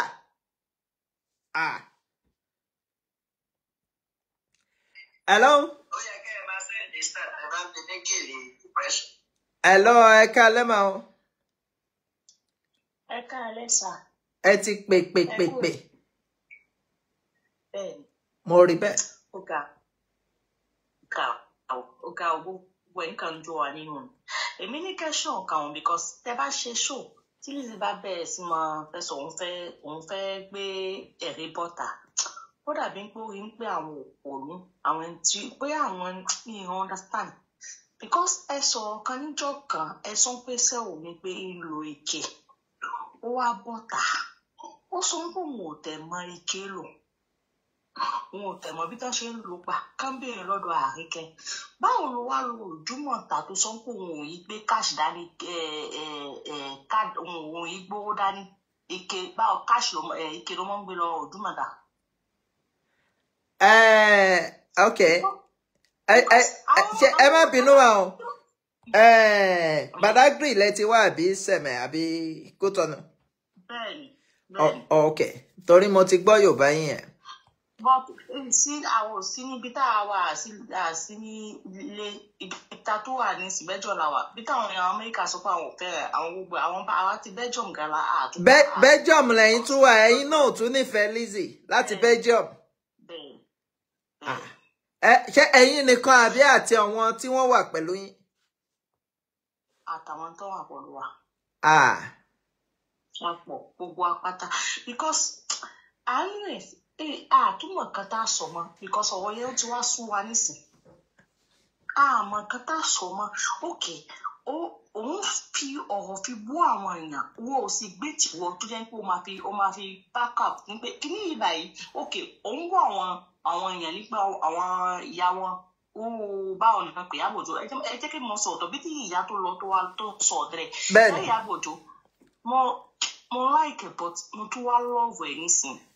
Ẹ like Ìyábọ̀ Òjó tẹ́lẹ̀ ẹ tún wá love ẹ̀ nísìn. But see, I love ẹ̀ nísìn.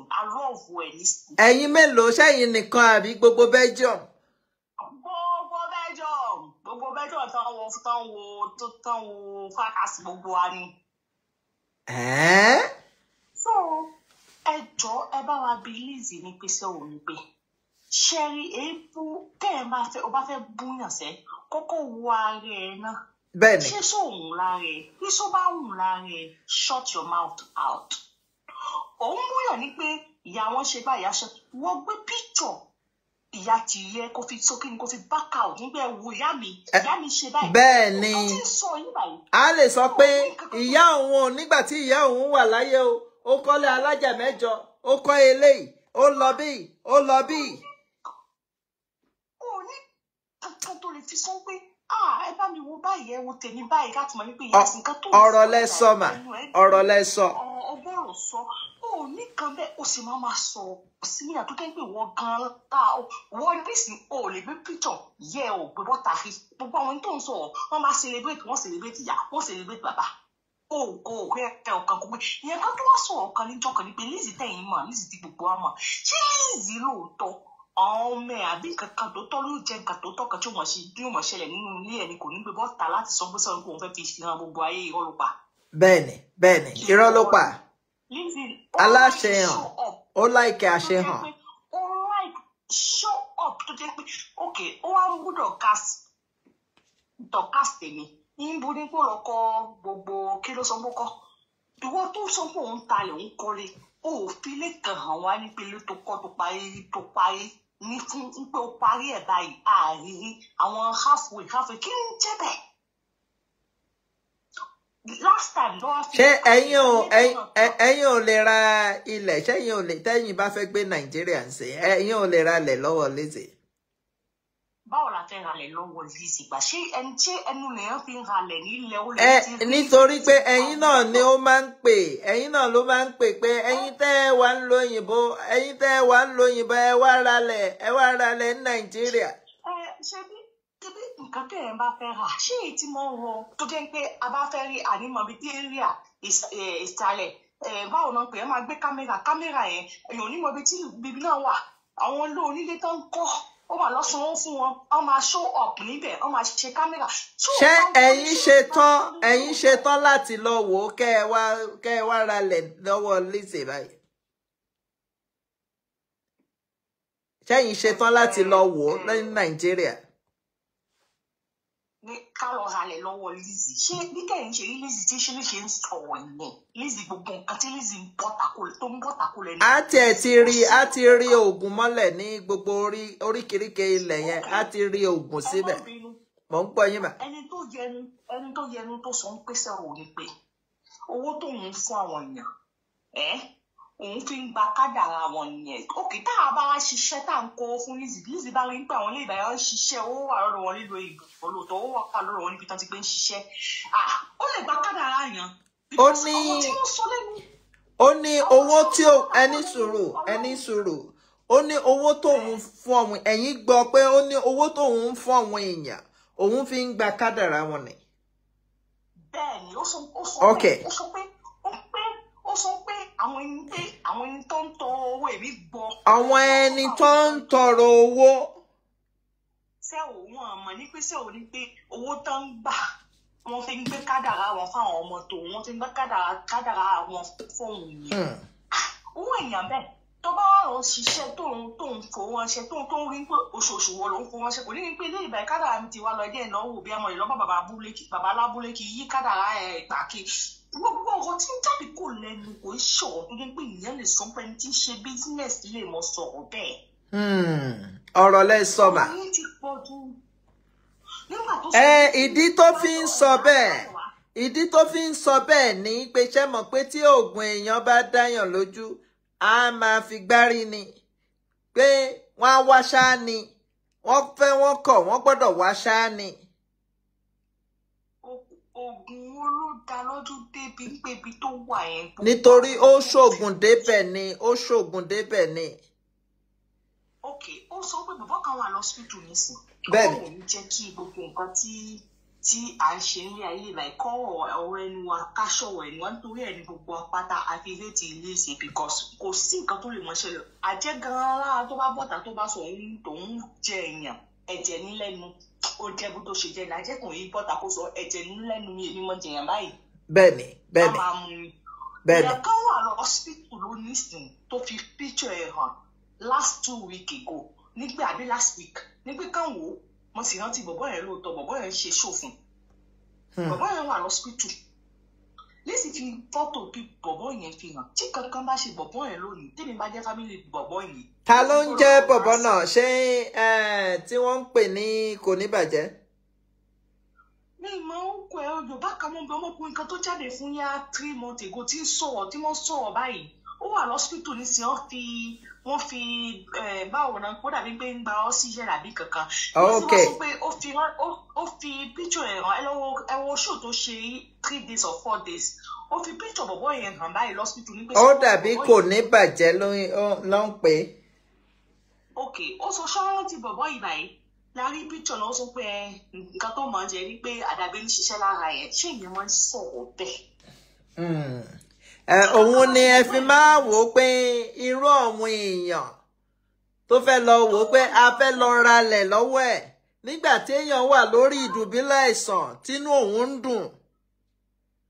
tó ẹ máa ṣe bí pé kódà àwọn ọ̀rọ̀ tí wọ́n jáde irọ́ òun nìkan ló pọ̀ báyìí ló pọ̀ wá ipò náà lọ́rọ̀ tí màmá sọ pé ẹ wo àwọn ṣe abáwo. ṣé ara kò ní bàjẹ́ yẹn ṣé kò yá lóòótọ́ ni.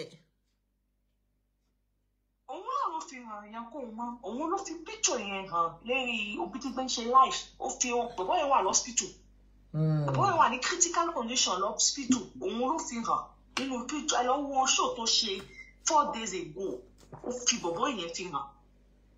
bọ̀bọ̀ yẹn sì máa ń burú òótọ́ mo rí láìfẹ́ mẹ́ta tí bọ̀bọ̀ yẹn ṣe fún. ó wá sọ káwọn ṣé wọ́n ti bọ̀bọ̀ yẹn kí ló ní lọ́wọ́ kí ni nǹkan tó ní lọ́wọ́ tó jẹ́ ń ta ayé ò tí ì dájú bí tó ṣe wà yẹn tí wọ́n á fi ń bọ́ta tó jẹ́ pé nǹkan tó ní lọ́wọ́ tó mọ̀ nípa ó ní lọ́wọ́ ayé ò tí ì dájú bí tó ṣe wà yẹn lọ kàkà tó fi dá efi ń bàjẹ́ ni. ṣé wọ́n ní agbára lọ́wọ́ ni gbogbo àwọn ẹni tó wà lẹ́gbẹ̀ẹ́ èèyàn tí ń ṣe eré fún yàn gbogbo yẹn ò mọ̀ fìyàn lẹ̀ àwọn ẹni tó ẹ wo owó anamáyọ̀wá yẹn. bẹ́ẹ̀ni. mo rántí gbogbo nǹkan tí anamáyọ̀wá bọ́ta tó ṣe nítorí Lizzy kò lè mọ orí láéláé ẹni tó bá sọ pé òun fẹ́ ṣòwe òun fẹ́ dúró lẹ́gbẹ̀ẹ́ Lizzy ayé ẹ̀ fẹ́ bàjẹ́. ká máa sọ lónìí ni pé Lizzy ó yẹnu ló pe anamáyọ̀ ní blackmailer ọ̀láìmí máa ń gbọ́ báyìí inú mọ́ ń bí mi. anamáyọ̀ blackmailer anamáyọ̀ máa bọ́ta ó máa ṣépè ó máa nǹkan tí kò lè sọ fún Ìyábọ̀ Òjó ó máa hàn anamáyọ̀ bọ́ bọ́ta kánamáyọ̀ sọ pẹ̀lú full chest ó máa pọ́pọ̀ Ìyábọ̀ Òjó nítorí òun lè pọ́pọ̀ ẹ̀ ó máa sọ pé kánamáyọ̀ máa sọ pé báwo náà pè Ìyábọ̀ Òjó ní jẹ́ gíslọ́bà anamáyọ̀ wá ṣe anamáyọ̀ máa kó lè kókó tẹ́lẹ̀ rí nǹkan tí ó dàbí anamáyọ̀ máa láti títa ayé máa fi parí. kò mọ̀ pé fáìtà ni anamáyọ̀ wà ní. anamáyọ̀ wá dúró fún tán èyí táwọn sọ yẹn ń dúró fún tán ó dúró fún tán gbogbo ẹ̀ pápá ó dúró fún tán. anamáyọ̀ wá gan ló yẹ kó jẹ president àwọn warrior ṣẹ́ mọ̀. ibi tí mi ti ẹni tí wọ́n pè ní president vice president àwọn warrior òun ni wọ́n ń pè ní pé blackmailer lónìí ìwọ gangan láàbọ̀ blackmailer yẹn náà. bẹ́ẹ̀ni. because anamáyọ̀ ò bọ́ takoso òun ni vice president ìwọ ló sọ vice president of warriors ìwọ ló introduce ẹ̀ fáwọn èèyàn ní pé òun ni vice president of warriors. òun ló wá di blackmailer lónìí. Irú èmi láti jọ tí mo bí láyé. Nǹkan tèmi fẹ́ sọ fún. Kí lẹ fẹ́ sọ fún ẹ gbà lámọ̀ràn nǹkan tèmi kí tù bá lámọ̀ràn nítorí tẹ bá gbọ́ Yorùbá ẹnu mi ẹ rí i pé tó bá jẹ́ pé lóòótọ́ o kò purọ́ òun tó gbogbo nǹkan tí ń sọ lé ayé ìgbà ìpátá ní sèmi ti ń pé irọ́ ni kódà bí tó sọ òun kò ní bàtà àti irọ́ ló pa. Irọ́ ni. So tó bá jẹ́ lóòótọ́ èdè tí mo ń sọ ó jọ èdè tó mà nǹkan tèmi ó sọ fún mi pé. Òun náà máa sọ pé ẹ má bínú èdè tẹ́ ẹ̀ ń sọ ṣé irú ẹ̀yin tẹ́ ẹ bá wá láti Kútọ́nù ń sìn ṣé eegun ni wọ́n máa ń pè yín àbí. Ọlọ́run ò ní jẹ́ ẹbẹ̀ lọ́dọ̀ púpọ̀ àwọn ìtàn lọ Kútọ́nù àwọn Yorùbá Kútọ́nù wọn lè wà tó ń wò yẹn lọ́run ò ní jẹ́. Bìkọ́ òun náà máa ń pè rẹ̀ ní á ní eegun lòun. Òun bí tó kù ní Kútọ́nù Ọlọ́run nìkan ló mọ ọmọ Kútọ́nù nìkan ò dá àti ń dá kó bá jẹ́ Kútọ́nù lóòótọ́ ló kù tí. Òun ní Badagry ni òun ti wá pé eegun lòun náà. No, gbogbo etí sọ òun ló mọ ibi tó kù. Òun ló mọ ibi tó kù kò lè kó ní Kútọ́nù. Kò tẹ̀lé kó ní ibi tó kó bá jẹ́ Kútọ́nù ló kù. Náà wù ẹ́ mọ́ lóòótọ́ bí ọmọ Kútọ́nù lóòótọ́ gbogbo ara tí ń dáyà kò lè gbà. Báyà kò lè gbà. Irọ́ ló pa. Kódà yìí náà pápá ẹ̀wò náà ọ̀rọ̀ tí ń sọ kò sọ̀rọ̀ bí àwọn ọmọ Kútọ́nù náà. Ṣé ọmọ Kútọ́nù àwọn ọmọ Kútọ́nù orí wọn pé ju ọ̀rọ̀ tóun sọ lọ́nà. No, ọmọ bí nìkan làwa gbogbo kí ló dé? Òun jà fún fámìlì, òun jà fẹ́ bí, òun jà bá àríyàn kan tó ń jà fún mánìsì. Kò jà fún nǹkan kan, ó wá gba owó àwọn olóṣèlú. Ó ní òun fẹ́ máa jà. Ẹ jẹ́ ká sọ ọ̀tọ̀ fún wa. Ṣé Lizzy lóòótọ́ bí tó ṣe wà yìí báyìí? Bíbí òun tó dé pé máa ń show off. Ìmọ̀ ṣòwò ẹ̀fọ́ ẹni tó dé pé tó bá gbé mọ́tò bọ́ta, ọkọ mi ló ra mọ́tò tí ń ṣe, ó ra lé ọkọ̀. Ṣé ọmọ ẹ̀ tó wà l'Amẹ́ríkà lóòótọ́? Ló mọ̀ ṣe gidi lóòótọ́ nínú ayé ní láàrin mọ̀ rí lérí Facebook lóòótọ́. Ó wá wí tán sọ pé sọ òun ní pé òun cover gbé gbogbo nǹkan. Àwọn kankan wà tí mo sọ kúrò ẹni tẹ́ gbé máa ń dánú bí àwa adájọ́ ọmọ kan máa ń dánú bí wa because yẹ kó ń ṣọ̀dẹ̀. Àwọn nǹkan tí mo sọ ọ̀dẹ̀ ọpọlọ. Ìbọn tó yẹ kó ń show off. Gbé ẹ pamọ́ gbogbo nǹkan tó wá ti jẹ́ nǹkan dáadáa báyìí, òun show off ni. Bẹ́ẹ̀ ni. Ṣé wàá rí nǹkan tó tọ́ Lizzy ò lè rí nǹkan dáadáa kan kó gbogbo ọmọ irọ́ ló pa. Bẹ́ẹ̀ ni irọ́ ni. Àti pé kò sí òbí tó jìyà tó bá jìyà kò sí tó ṣe lè jìyà ó máa tọ́ ọmọ yìí sí ọwọ́ ni pé ṣiṣẹ́ kò lóhun kò ṣe ti sọ fún òun gbọ́mọ lọ Amẹ́ríkà kó lọ jìyà ó ní sọkúlẹ̀ ní kí ni sọkúlẹ̀ ní jìn ó kò ṣe gbọ́ ọmọ yẹn sí Nàìjíríà kó mọ. Kọ́mọ yẹn máa jẹ̀yà ní Nàìjíríà. No, kó mọ supervisor àbí balẹ̀ mọ́ sọ̀rọ̀ kó mọ ṣe business. Kọ́mọ yẹn máa struggle Nàìjíríà bẹ́ẹ̀ ni ọmọ yẹn ò ṣe wà ní Nàìjíríà. Ọmọ yẹn á dẹ̀ tètè gbọ́n Nàìjíríà ju pé kó wá ní ó lọ Amẹ́ríkà lọ jẹ̀yà. Tí ẹ máa ṣiṣẹ́ ní ayé ìbàyí kí nìyẹn ṣiṣẹ́ fún ṣé báwọn ọmọ téèyàn bí nìyẹn ṣiṣẹ́. Bẹ́ẹ̀ ni kọ́ máa rí kọ́ wọn tún gbádùn ju báwa ṣe gbádùn lọ. Tó bá bímọ lóòótọ́ kò ń ṣe tó fi sọ fún gbogbo pa ó kọ́ ọmọ sí eré ọwọ́ ni pé báyìí ni kò ṣe báyìí ni kò ṣe báyìí. Bẹ́ẹ̀ ni mà. Kò ṣe kódà tó bá fẹ́ wá kó lọ ìlú ìbò kó lọ kọ́ nǹkan nílùú ìbò. Bẹ́ẹ̀ ni. Kọ́ nǹkan pẹ̀lú bí kí n léwé ọwọ́ dáadáa èyí tí ń sọ yẹn gbogbo nǹkan tí ń sọ yẹn rọ́bìṣì ní sọ náà. Bẹ́ẹ̀ni. Rubbish nǹkan tó tọ́ kan tí ń sọ tí wọ́n sọ̀rọ̀ náà ti ta mọ́ òun pẹ̀lú náà ṣé bẹ́ẹ̀ làwọn ọ̀rẹ́ ìkó náà pàpà wá ta tíjọ́ ọmọ Yorùbá ta jẹ́ Benin náà sọ pé aṣẹ́gbà gọ̀ ni àmọ́ nígbà àwọn èkó tó gọ̀ jù wá lọ. ẹ̀yin tẹ́ ẹ jẹ́ ará Benin ẹ rò pé ẹ gọ̀ báwo lẹ ṣe máa rò pé ẹ gọ̀. Àwọn ọmọ nígbà ní àwọn gọ̀ nígbà àwọn èkó gbọ́n jù wá lọ bọ́ tí máa ń ṣe kí Yorùbá máa láwọn èkó. Ẹ̀yin wá rí i pé òun tún gọ̀ ju ẹ̀yin tí ẹ wá ẹ̀yin gọ̀ ọ̀rọ̀ tẹ́ sọ yìí gọ̀. No, àwọn ọmọ sọ pé okay that means àwọn èkó tó gọ̀ jù wá lọ ni ẹ̀ because àwọn nǹkan tí wọ́n sọ òun nìkan ló. Náà ará Èkó ò gọ̀ bẹ́ẹ̀ yẹn òun kò ń sọmọ Èkó. Ṣẹ́rí tí àwọn bá dé ẹ̀yin tó Èkó kọ́ ló ti wà ó yé mi òun náà ó ṣàn wá láti ibì kan wá dúró sẹ́kọ̀ọ́ ni. no, bí I understand what you so. Mo fẹ́ say I'm a who I want go. Bẹ́ẹ̀ni. Tí ṣe wọ́n sọ yẹn tí wọ́n jókòó lórí social media tí wọ́n sọ yẹn fáwọn èkó tí gbogbo wọn kò jẹ ó máa ń àwọn èèyàn táwọn ṣe comment. Màmá ó sọ ọ̀kan ó sọ àwọn tá máa ń gbọ́ àyìn tá máa ń gbọ́ àwọn èèyàn àwọn olóyè fẹ́ ṣe burúkú but òun máa tún gbé ojú òyìn ó máa tún gbé fáwọn èèyàn kan máa ń gbọ́ níbi tó jókòó sí. Ṣé àwọn tá ń gbọ́ àtòun náà ṣàṣọ burúkú báyìí? Bẹ́ẹ̀ni bó ṣe rí nìyẹn. So àwọn nǹkan tí wọ́n ṣe sẹ́ wọ́n gbà àwa ṣe pé bóyá àwa gò but àwọn èkó dàbí àwọn èkó because ó máa púpọ̀ yẹn lẹ́sẹ̀kẹsẹ̀ tí ó máa ń púpọ̀ yẹn ó máa tún yípo lẹ́ẹ̀kan náà ẹ rí i pé ẹjẹ́ ìsọ. ẹ̀yin dẹ̀ máa ń rí ẹ̀yin tẹ́ ẹ wá láti Benin gan ẹ tún rí i pé irọ́ lóbìnrin yẹn pa. ok ẹyin tó sọ pé ẹ̀gbà tó sọ pé mọ́ ń lókè tó wọ́tà tó sọ wọn ò yí lókè òun mọ̀ kí bá ṣe mọ́ ń lókè kán bèèrè pé àyè kẹ́kọ̀ọ́ lọ́kọ̀ tòun ló mọ password ó kò rí lókè ó ṣe gbé cash lọ ìdúmẹ̀ta. ẹ̀yin náà rí ngbà tó jalè ń Dùmọ̀tà. tó sọ wọn yìí lókè. ẹ dúró ẹ jẹ́ ẹ understand ẹ̀yin rí ngbà tó jalè ń Dùmọ̀tà látọ̀dọ̀ yín lọ. kí ló ń ṣe ẹ̀gbọ́n ẹ̀yin gba update ni mo sọ fún ó sọ wọn yìí lọ eke. Bẹ́ẹ̀ni. ó yìí lókè. Bẹ́ẹ̀ni. ok wọ́n ètò wa lọ Ìdúmọ̀tà tó sọ pé ó ṣe transfer ò lọ tó ṣé bó yìí lọ mọ̀ bí tó ṣe lókè ni wọ́n tó mọ̀ bí tó ṣe lókè ó ṣe ẹ lọ wo show mà fẹ́ ṣe show ike fún ẹ wo show tó tẹ̀lé lẹ́yìn tó fi answer yín ẹ lọ wo show yẹn dáadáa. èmi kàn ń bó sí lọ fún ni èmi ò tiẹ̀ mọ̀ bí òun sọ̀rọ̀ mo kàn ń bó sí lọ ni. ẹ gbọ́ sọ yẹn. màá lọ gbọ́ bẹ́ẹ̀ ṣe sọ́nsìn màá lọ gbọ́.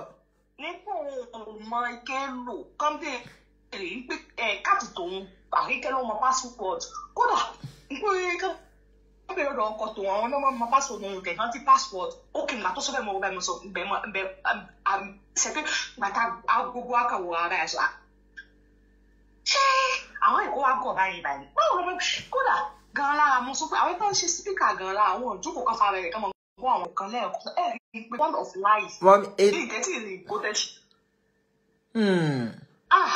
Ìwé èrè láti jọ́ tí mo délé ayé. Ìjọ kan náà nìyẹn máa ń rìn kọ̀ọ̀kan. Àbí ẹ ti rí Lizzy nìyẹn. Ẹ ti rí Lizzy nìyẹn. Kó mọ̀ jẹ́ ká ń gbé Sàngbétọ́ bọ́ta fún ní Kútọ́nù o. Sàngbétọ́. Kó dákun kó mọ̀ bá orúkọ wa jẹ́ o. Òun náà máa ní Sàngbétọ́ ńlẹ̀. Sàngbétọ́ ò ṣóun ni òun ò lọ bí káwọn gbogbo etí ń sọ àwọn fake ní ṣe kìí tó bá jẹ́ pé ọmọ Kútọ́nù lóòótọ́ ni gbogbo àwọn tí ń ṣe kò lè mọ ṣe náà. Tó Kútọ́nù la pé náà wọ́n mọ yẹn ó ṣe ọmọ Kútọ́nù ẹ fi gbogbo etí ń ṣe mistake ó ṣe ọmọ Kútọ́nù bí títí gbé ṣe ìbẹ̀rẹ̀ tí mo sọ fún lẹ́sẹ̀ kẹtẹ ní ìgbà yóò rí. Kò ń ṣègùn. Kò ń ṣègùn ọmọ ẹ̀ ọmọ àlè nìkan nípa. Mo gbà yín gbọ́. Mo gbà yín gbọ́. Gbogbo ògùn tẹsán pé lọ ṣe ní Kútọ́nù irọ́ ló pa kò ṣògùn kan ní Kútọ́nù tí bá ṣògùn ní Kútọ́nù lóòótọ́ wàláì tó lè wà bí tó ṣe wà yẹn kí ló ń ṣe ògùn oníṣe tó ọ̀n bá yé ẹ̀jẹ̀ ni. Bóyá sì tó wa bí wọ́n ṣe sọ gbà bí ó ti ṣe níbì kan. Wọ́n ti ṣépè fún bìkan bẹ́ẹ̀ ni. Tó bá fẹ́ lọ ṣiṣẹ́ náà sí ọmọ jáde ọmọ sọ fún pé ẹ lè ṣiṣẹ́ ìlú yìí kọ́ ni kẹgbẹ́ sí lọ́wọ́ wọ́n sì máa ń gbèsè. Ṣe mọ̀ pé ó máa ń purọ́ fógùn ni tó bá fẹ́ ní ó wá ṣògùn á tún purọ́ fógùn. Nǹkan tèmi fẹ́ sọ fún òun ẹ̀yẹ́ ni mo gbàgbé nǹkan tèmi fẹ́ sọ fún ẹ sọ ibi tá à ń lọ ni ẹ sọ nǹkan tẹ́ fẹ́ sọ fún. àwa mọ̀ ní Kútọ́nù ní pé oyún náà lóòótọ́ òun ló gbóyún náà àmọ́ òun kọ́ ló ní ẹyin náà Láti ló ní ẹyin ẹlòmíì ló ní ẹyin ọmọ ó mọ̀ dáadáa ní pé òun kọ́ ló ní ẹyin ó gbóyún àmọ́ òun kọ́ ló ní ẹyin kò ní ẹyin. So ó dákun torí Ọlọ́run. Ó gbé oyún ṣùgbọ́n òun kọ́ ló lẹ́yìn. Bẹ́ẹ̀ ni ẹ mọ̀ ní pé ní ọmọ ṣì náà ẹyin tí ẹ kọ́ ẹyin Láti Lizzy ò ní ẹyin olómìn náà fi ṣe ló fi lóyún ẹyin Láti pọ̀ yẹn ẹyin báwo náà pọ̀ ọmọ ẹ̀dọ́ àlàmẹ́ka kò í ṣe ẹyin Lizzy ò bímọ ó gbóyún lóòótọ́ ó ní àpò láti pọ̀ mọ́. Ó ní àpò láti gbọ́mọ ṣùgbọ́n òun kọ́ ló lẹ́yìn. Bẹ́ẹ̀ni. Ok, ó ti yé mi. so tí òun sọ nísinsìnyí kó dákun tó Ọlọ́run kó wo ọlá nígbà àwọn ọmọ náà lọ́la wọ́n tẹ̀ sọ pé àwọn òun níyàn kan tí wọ́n fẹ́ pè ní ìyá ó ti pè wọ́n ní ìyá ní gbogbo ayé ó ti pèrè ẹ̀ bọ́ta wípé èmi ni ìyá wọn ó dáhùn ó yọ owó tó wà nínú ẹ̀ because owó tó wà nínú ẹ̀ ni pé kàkà tí èyí tó mọ̀ sọ pé ẹ̀yin má fi ṣẹ̀jẹ̀ báwo ni wọ́n pè wọ́n náà kàkà èyí òun pé kàkà tí tòun nìkan ó ti bàjẹ́ sẹ́ kí gbogbo wọn pátákó fi bàjẹ́ ni. òun wò pé kàkà kékú má jẹ sèse. ló dà fún yà á fi ṣàwàdà ni. bẹ́ẹ̀ ni ó wò pé tòun ti bàjẹ́ o òun dẹ̀ ń wá wọn títí wọn náà gbọ́dọ̀ bàjẹ́ mọ́ tòun. ló dà fún yín nǹkan tí láti tí ò ná pọlọ nǹkan tó yẹ kó máa rí ni àmọ́. kí lẹ wí ń ṣe ẹni láti ò lọ́pọlọ. ẹ̀dọ́ kí ni nǹkan tẹ́ ẹ lè sọ pé tẹ́ fi ní láti ò lọ́pọlọ. ok káfẹ́ tó wá gbà ní pé kò ṣe bẹ́ẹ̀ káfẹ́ tó wá gbà ní pé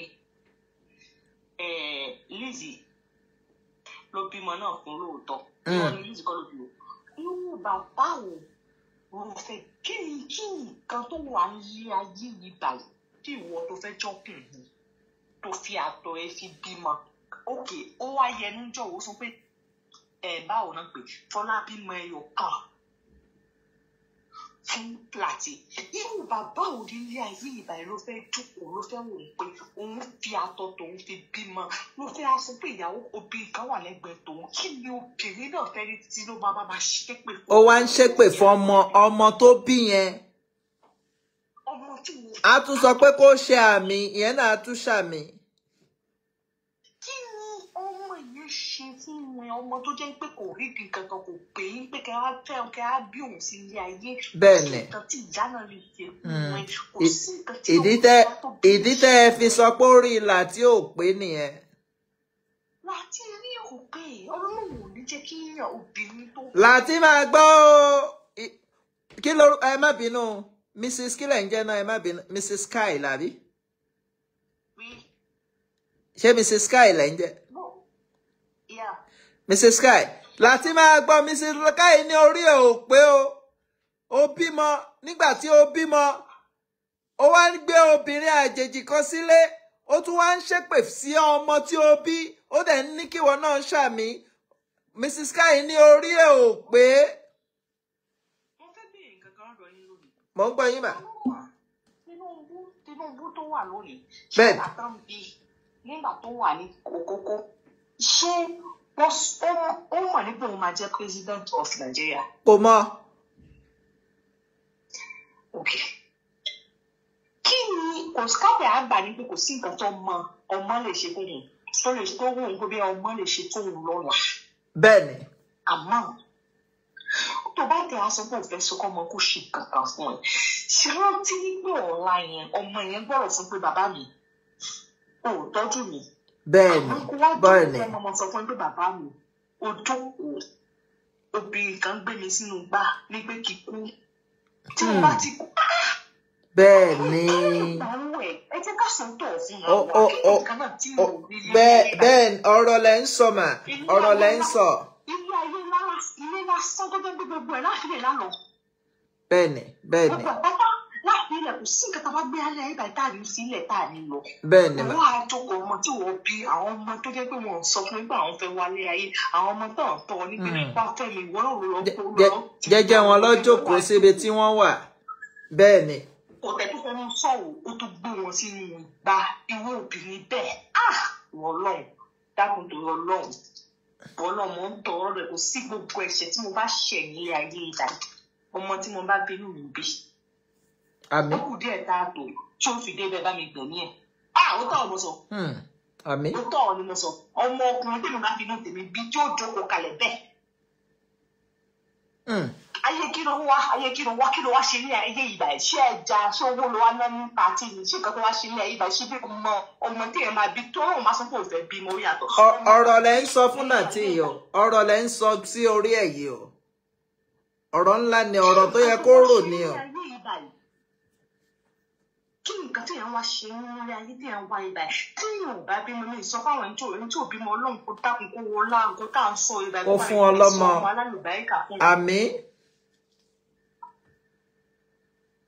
Ẹni tó sì ti bí káwọn àlálẹ nítorí àìsàn kọ́lọ́run kó bá mi wọ ọdún agun tá à ń sọ ibà kó fún wọn lálàáfíà gbogbo àwọn tó ń sunkún lérí ọmọ kọ́lọ́run mọ́ jẹ́ ká rí ìbànújẹ́ lérí ọmọ. Àmín. Àmọ́ ayé téèyàn wá tó Ọlọ́run wá sọ pé ò bímọ kí ni wá ṣe ní ayé kàkà tó fi sọ èsì báwọn èèyàn mọ̀ sọ pé kàkà tí fi gbé nínú ayé yìí báyìí tó jẹ́ pé èmi wà ní dáadáa ọmọ mi wà ní gbogbo ẹ̀sìn Ọlọ́run gbẹ̀mí mi kó fọmọ mi lálàáfíà. Abíamọ lẹ́yìn. Àwa ti wá ṣe tiwa àwọn ọmọ wọn là ń wò báyìí àwọn ọmọ wọn là ń wò ibi tá a dé àwọn ọmọ wa dé gbogbo ibi tí wọ́n á dé ẹ̀yin àẹ́dẹ̀ jẹ́ wọn àwọn ọmọ yín pẹ́pẹ́pẹ́pẹ́.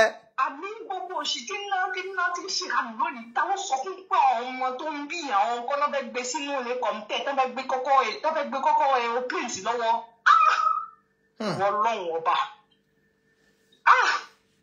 Ẹ̀wọ̀n nǹkan tẹ́mi fẹ́ sọ fún ní pé sọ̀rọ̀ ní pé Lizzy nǹkan tẹ́mi fẹ́ sọ fún tí mò ń sọ lálẹ́ ìgbà ó dákun tó bá rí pé sọ̀rọ̀ ní pé bí tá a ṣe sọ́pà kàkà kó ṣàwọ̀ ọ̀la ní pé àwọn ọmọ ìyẹn sẹ̀ nítorí tá a bá wo ọmọ Florida ọmọ kékeré yẹn tó bá sọ mọ́mí kó rántí yìí lásán kó jókòó kó mọ̀ ní pé sọ̀rọ̀ ní pé ẹ jẹ́ ń fèsì problem mi because kò jà gbogbo etí sọ pé òun wájà fún mọ̀lẹ́bí ìgbà kankan yìí we don tire irọ́ rẹ̀. Irọ́ ni ó wá ṣiṣẹ́ fún olóṣèlú. Ó kàn fẹ́ wá ṣe búlì ó fẹ́ ṣe ọ̀gá ó fẹ́ ṣe búlì lórí Facebook ó wá ṣe búlì ó fẹ́. Ẹ ti gbà á tán nǹkan tó wá ṣe nìyẹn búlì ni. Bóyá ó wò ní pé owó ńláńlá ń jáde lórí Facebook bí ti gbogbo yẹn ṣe bìlẹ̀ ní pé bí ti gbọ́n sanwó. Bẹ́ẹ̀ ni. Kò sí nǹkan kan tó wá ṣe lórí Facebook jù bẹ́ẹ̀ lọ kó fi gbogbo ìdí sọ láti jọ ìbà ilẹ̀ kó fi sórí yẹn lẹ̀ ìyẹn kan ikọ́ ni kò jà fún ìkọ̀ wọn lọ́wọ́ gbogbo àwọn mọ̀lẹ́bí ẹ̀ pátá sórí social media àwọn tí ò mọ̀ wọ́n rí gbogbo wọn pátá. Ẹ̀gbọ́n ẹ̀sàpọ̀ bá mi ṣìpẹ̀ fún kó sàdákùn kó wọ ọlá ẹjọ́ táwọn ọmọ yẹn ń pè ní mami lásán. Kó mọ̀ wọ́n wá nípa Ọlọ́run ò sọ pé òun fẹ́ ṣàbíyamọ gbogbo yẹn kọ́ ló àgàn kò í ṣàìsàn gbogbo yẹn kọ́ ló ṣàbíyamọ àmọ́ Ọlọ́run mọ̀ fún yàn ní occasion Ọlọ́run mọ̀ fún yàn ní chance àwọn chance yẹn tẹ̀yàn bá mọ̀ ọ́ lò wọ́n tó bímọ gan-an lára ìjọ nítorí ẹni tó bímọ ọmọ ní òsì ẹni tí ò bímọ ọmọ ní òsì. Bẹ́ẹ̀ ni kò sẹ́ni ẹ̀ẹ́dẹ́wọ̀kùn yẹn lérí títì ẹni tó bímọ ọmọ ní òsì ń tó àmọ́ tó wọn bá sọ pé òun fẹ́ fi àwọn ọmọ kan fi kẹ́ ẹ̀ wọ́n wá dáadáa kọ́ àwọn ọmọ yẹn. Bẹ́ẹ̀ni. Lọ́la kò fi jèrè wọn kó dákun. Bẹ́ẹ̀ni. Àwọn ti ń fẹ́rí fi gbègbè jù. Bẹ́ẹ̀ni. Ọlọ́run kò ọ̀nà ṣe Ọlọ́run sì kó sí nínú. Àmín. Because ebi tèmi yìí báyìí ní sí. Ẹ ṣe kọ́ mà ẹ̀yin ará Belgium èmi ò mọ̀ pé ẹ̀ nífẹ̀ẹ́ Lizzy náà ẹ ṣe kọ́ mà òun náà ń gbọ́. Nífẹ̀ẹ́ àtẹ̀nífẹ̀ẹ́ palipali ni. Kódà gan láàrin tí sọ yẹn kò lè ẹ máa sọ fún wọn kò lè dá àṣẹ ká sọ pé a fẹ́ mú òun ó bá dé Benin tó dé Kotonu queen mother of nothing ni o àmọ́ o ẹ sọ wo àti dìnnà ẹ̀ kó dánú wò. Òun náà ń gbọ́ mà ẹ ṣe gan mà. àti dìnnà ẹ̀ o kó kọ́lọ́run ti wà rí. Àmín ẹ ṣe gan mà. Ẹ̀yin tẹ́ ní mo pe Mrs. Sky ṣé Mrs. Sky mélòó ló wà? Kò ń ṣe pé kò sí nǹkan ẹ̀yin náà ẹ ṣáàjì mi ṣiṣẹ́ ẹ̀ rí nǹkan tó jẹ́ bẹ́ẹ̀. Anyway òun ni wọ́n ti sọ ń pa ará Amẹ́ríkà Lizzy máa gbọ́ o wọn ò nífẹ̀ẹ́ ní Amẹ́ríkà Lizzy máa gbọ́ o òun ni òun gbọ́ o kò ń ṣe pé mo mọ̀ wọ́n rí o wọn ò nífẹ̀ẹ́ ní Canada bí a ń torí pé o ti jalè ní gbogbo àwọn ọbẹ̀ yẹn ará Belgium náà ò nífẹ̀ẹ́ ará Nàìjíríà àwọn kan tún mú ẹ ní olè ìwọ náà ìkó wáyìn máa jẹ àwọn wo ló wá nífẹ̀ẹ́ àwọn wo ni ó nífẹ̀ẹ́ àwọn tá a tiẹ̀ ń wò pé kọ́ má pa ẹ́ o tún gbógun tiwa ogun yìí ó máa ju ti Mọdákẹ́kẹ́ lọ. Okay. Ah, ah, ah. Wọ́n mà ti dá picture púpọ̀ wá. Okay. Ah, Lizzy, wọ́n mà ti dá nǹkan wá síbí yìí. Ah, ní ṣe eléyìí lálẹ́ yìí o. Lizzy. Ah, Lizzy ó ti báyé jẹ́ o.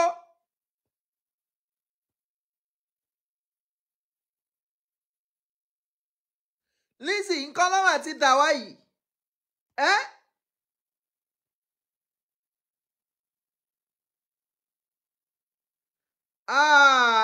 Lizzy ó ti báyé jẹ́ o. Ẹ má jà ṣe lè lálẹ́.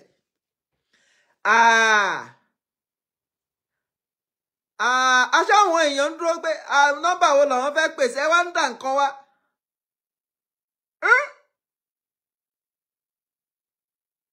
Lizzy, a máa ṣe kéèsì wọ 2027 ni.